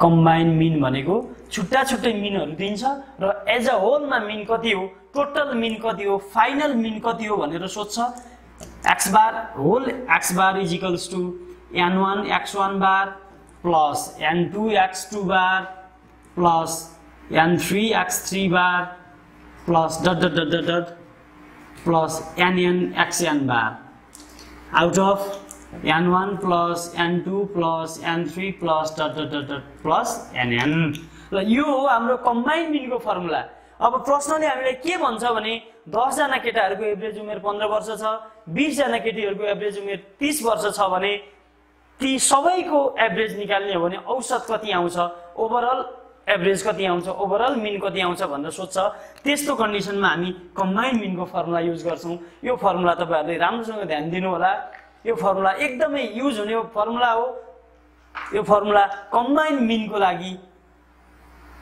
कम्बाइन मिन फाइन्ड गर्नु पर्यो यदि इन्डिभिजुअल मिनहरु दिएको छ 2 अथवा 2 भन्दा बढी मिनहरु 2 अथवा 2 भन्दा बढी आइटमहरुको मिन दिएर तिनीहरुको ओभरअल मिन चाहियो कम्बाइन मिन चाहियो भने हामी यो फर्मुला युज गर्छौं यसको सल्भ चाहिँ न्यूमेरिकल हेर्छौं हामी 20 केटी को औसत उमेर 20 केटी को औसत उमेर 25 वर्ष छ र 30 केटाहरुको औसत उमेर र 30 केटाको औसत उमेर 40 वर्ष छ भने समग्रमा औसत उमेर कति होला? ल हेर्नुस् है त, 20 जना केटीहरूको औसत उमेर 25 वर्ष छ र 30 जना केटाहरूको औसत उमेर 40 वर्ष छ भने समग्रमा औसत उमेर कति हो? यो समग्रमा भनेको कम्बाइन्ड मिन एज अ होलमा, टोटलमा यो औसत चाहिँ हामीलाई कन्डिसन वाइज दियो। 20 जना केटीको लागि 25 वर्ष छ र 30 जना केटाको लागि 40 वर्ष छ भने त्यो जम्मैलाई मिसाउने हो भने 20 जना प्लस 30 जना 50 जनाको एभरेज हेरियो भने कति वर्ष आउँछ भनेर सोधेको छ प्रश्नले। सल्युसन n1 = नम्बर फर्स्ट भनेको कति? 20 जना केटी भने हो कि हैन? त्यसैले n1 = 20 भयो। x1 बार कति? यो 20 जना केटीको यो पहिलो कन्डिसन सम्झिनुस् है यसलाई। यो 20 जना केटीको औसत उमेर 25 वर्ष छ भनेको पहिलो कन्डिसन हो। पहिलो कन्डिसनको नम्बरलाई हामी n1 भन्छौँ। पहिलो कन्डिसनको मिनलाई अथवा एभरेजलाई चाहिँ हामी के भन्छौँ त? औसतलाई के भन्छौँ भने x1 बार भन्छौँ = 25। फेरि दोस्रो कन्डिसनको नम्बरलाई n2 भन्छौँ। कति जना नम्बर हो? 30 जना केटा हो नि, n2 = 30। त्यसै गरी x2 बार = कति त भन्दा 40। अब हामीलाई के सोध्यो? ओभरअल x बार कति भनेर सोध्या हो। ल हेर्नुस् है त, कम्बाइन यो जम्मैलाई मिसाउने हो भने एज अ होल साला खाला भन्छौँ नि हामी, होलसेलमा भन्छौँ भन्दैनौँ हो, त्यही होलसेलको चाहिँ एभरेज कति हो भनेको हो। Therefore as a whole combined mean = n1 x1 bar plus n2 x2 bar out of n1 plus n2। ल n1 भनेको थियो हाम्रो 20 इन्टु x1 बार भनेको थियो 25 प्लस n2 भनेको 30 थियो इन्टु x2 बार भनेको 40 थियो अपन n1 भनेको 20 प्लस n2 भनेको 30 कति आयो त क्याल्कुलेट गर्दा भन्दा =20 इन्टु 25 भनेको 500 भयो प्लस 30 इन्टु 40 भनेको 1200 भयो आउट अफ 20 प्लस 30 भनेको 50 हुन आउँछ =1200 मा 500 जोड्ने हो भने 1700 हुन्छ।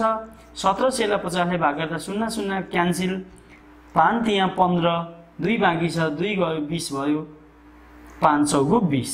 देयरफोर कम्बाइन मिन कति रहेछ त भन्दा 34 वर्ष रहेछ। अतः त्यहाँ भएका 20 जना केटी र 30 जना केटाको समग्र औसत उमेर भनेको 34 वर्ष रहेछ भनेर आन्सर आइसकेपछि लास्टमा 2 लाइन ल्याङ्ग्वेजको रूपमा लेखिदिनु भयो भने तपाईहरुको आन्सर पर्फेक्ट हुन्छ, बेस्ट हुन्छ। ल बुझ्नु भयो? यो कम्बाइन मिनको कन्सेप्ट बुझ्नु भयो होला तपाईहरुले? राम्रोसँग ध्यान दिनु होला। अब तपाईहरुले औसत दिएकै छ, के सोध्या होला जस्तो लाग्न सक्छ तपाईहरुलाई। यो कन्डिसन वाइज औसत दिएको छ, यति जनाको औसत यति, यति जनाको औसत यति भनेर भनेको हो। अब हामीलाई चाहिँ त्यो सबैलाई मिलाइयो भने टोटल एभरेज कति आउँछ, टोटल औसत कति आउँछ त्यो निकाल्नुहोस् भनेको हो। त्यो भनेको कम्बाइन मिनको कन्डिसन हो। त्यो कम्बाइन मिनको कन्डिसनमा हामी यसरी यो फर्मुला लगाएर यसरी सल्युसन गर्न सक्छौं।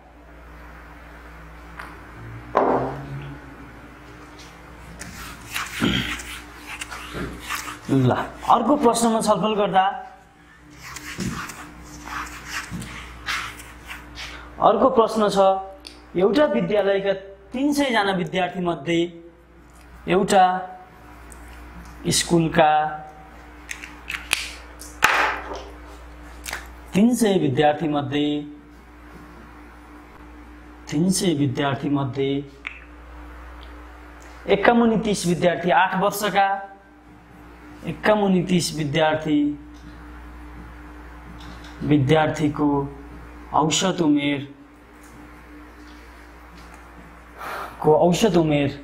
8 वर्ष। 2 वर्षका 2 विद्यार्थीका औसत उमेर 6 वर्ष र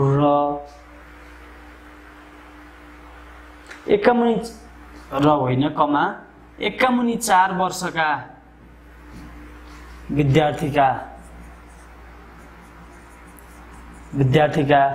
औसत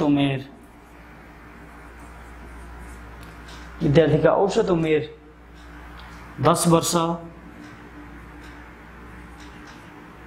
औसत उमेर 10 वर्ष औसत उमेर 10 वर्ष र औसत उमेर 10 वर्ष 51 30 विद्यार्थीको औसत उमेर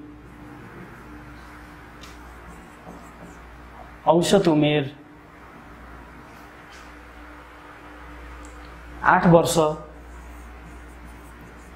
र बाँकीका औसत उमेर 12 वर्ष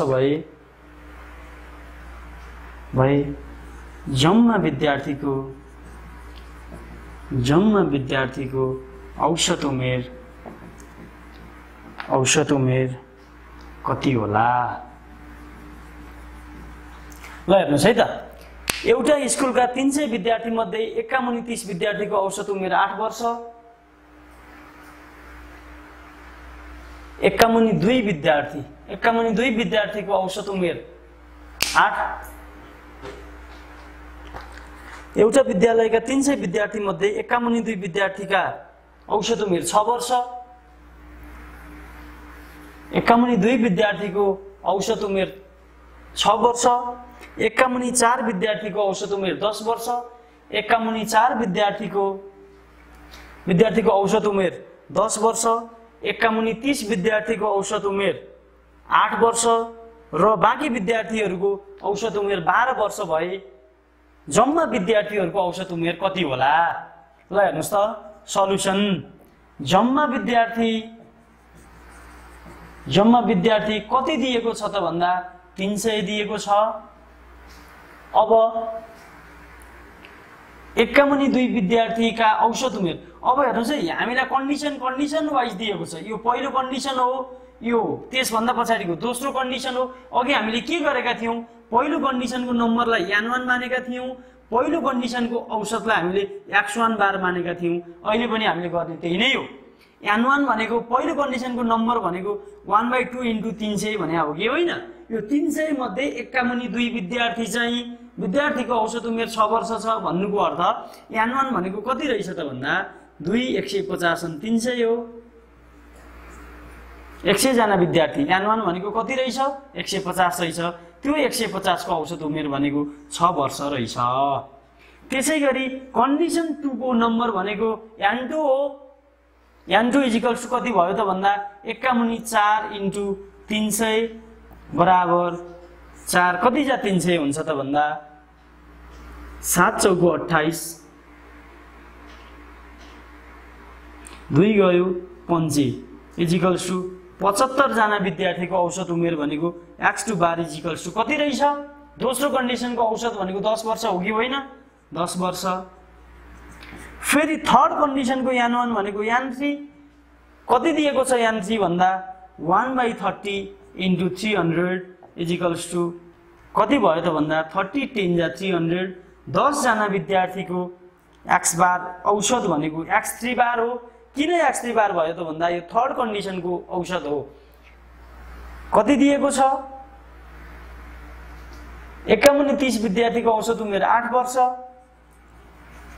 र बाँकी विद्यार्थीको अझै कन्डिसन दिँदैछ। बाँकी विद्यार्थीको भनेर अन्तिम कन्डिसन दिएको छ, त्यो भनेको n4। फोर्थ कन्डिसनको नम्बरलाई हामी n4 भन्छौं। n4 = कति भयो हेर्नुस् त। अब हामी बाँकी विद्यार्थी कति छन् निकाल्न सक्छौं कि सक्दैनौं? टोटल 300 जना थिए, 300 जना मध्ये 150 को कुरा आइसक्यो, फेरि अर्को 75 को कुरा आइसक्यो र फेरि अर्को 10 को कुरा आइसक्यो भनेपछि अब जति जना बाँकी छन् तिनीहरूको औसत उमेर 12 वर्ष भनेर दिएको प्रश्नले। कति बाँकी भयो हेर्नुस् त। 300 मा 150 घट्यो, 150 बाँकी रह्यो।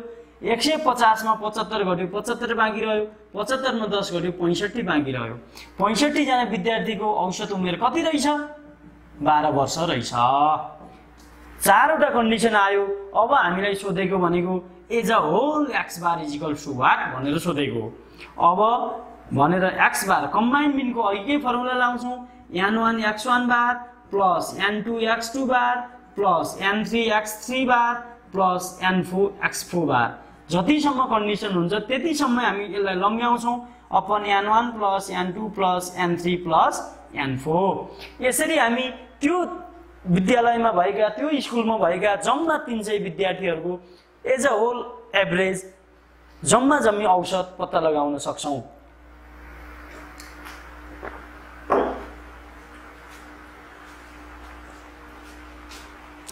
ल अब अर्को महत्त्वपूर्ण र अन्तिम प्रश्न हामी सल्भ गर्न जाँदै छौं।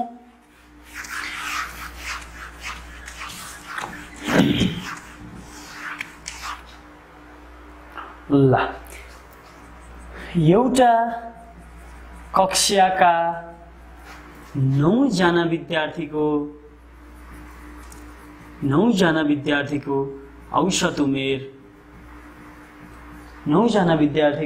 औसत उमेर 15 वर्ष छ।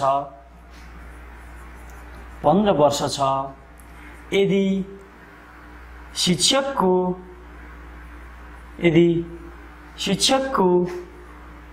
समेत उमेर लिने हो भने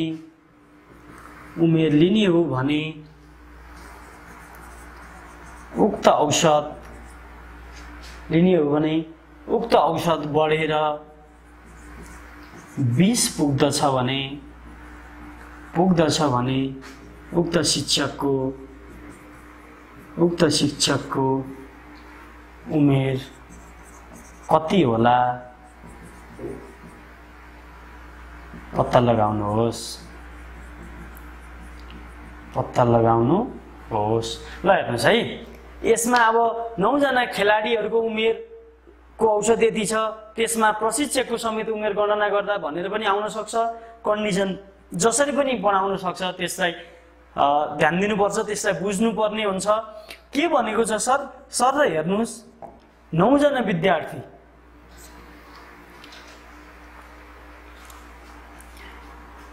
N1 इजिकल्स टू अब यसो लेख्नुहोस् विद्यार्थी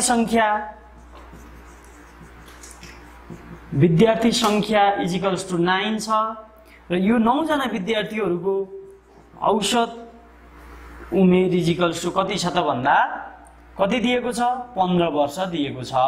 योबाट हामी 9 जना विद्यार्थीको जम्मा उमेर निकाल्न सक्छौं कि सक्दैनौं? जम्मा उमेर इजिकल्स टू 9 × 15 हुन्छ कि हुँदैन?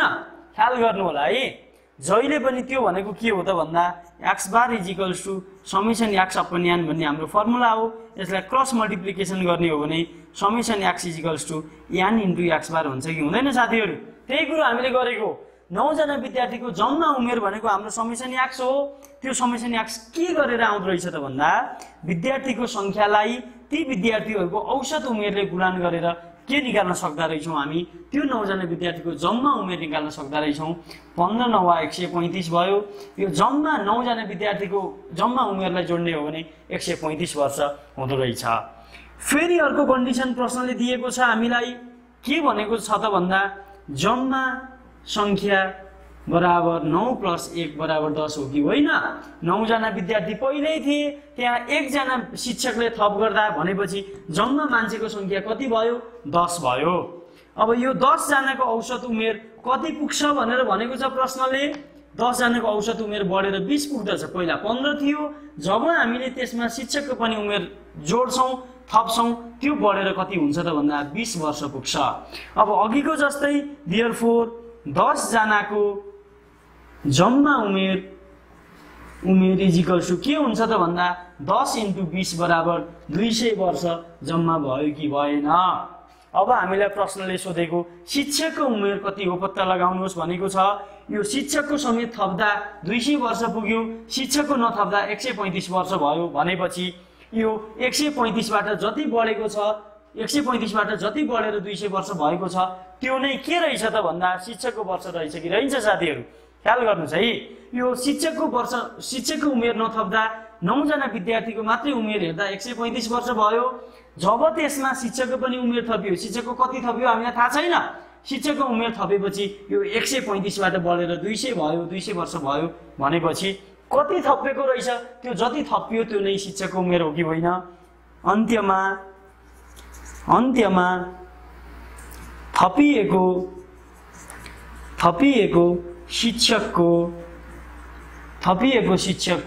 उमेर इज इक्वल्स टु 200 वर्ष माइनस 135 वर्ष इज इक्वल्स टु 65 वर्ष के रहेछ त भन्दा उक्त शिक्षकको वास्तविक उमेर रहेछ। ल यसरी हामीले यो प्रश्नलाई यसरी सल्युसन गर्छौं। यो पनि परीक्षाको दृष्टिले अति नै महत्त्वपूर्ण प्रश्न हो। यस्तो खाले प्रश्नहरू पनि लोकसेवाले विभिन्न तहको परीक्षामा पटक पटक सोध्ने गरेको छ। तपाईहरुले हामीले दिएका भिडियोहरुबाट विभिन्न कन्सेप्टहरु लिएर विभिन्न आइडियाहरु लिएर धेरै भन्दा धेरै प्रश्नहरुको समाधान गर्ने प्रयास गर्नु होला।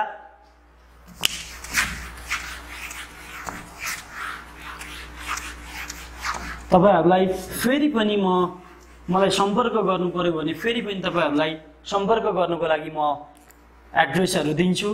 तपाईहरुले भाइबर यदि युज गर्नुहुन्छ भने भाइबरमा 98455 63 66 7 भनेर नम्बर हान्नु भयो भने मलाई भेट्नुहुन्छ। र फेसबुक चलाउने साथीहरुले नाम हानेर भेटिएन भने facebook.com/sabin.ghimire.jwala भनेर हान्नु होला।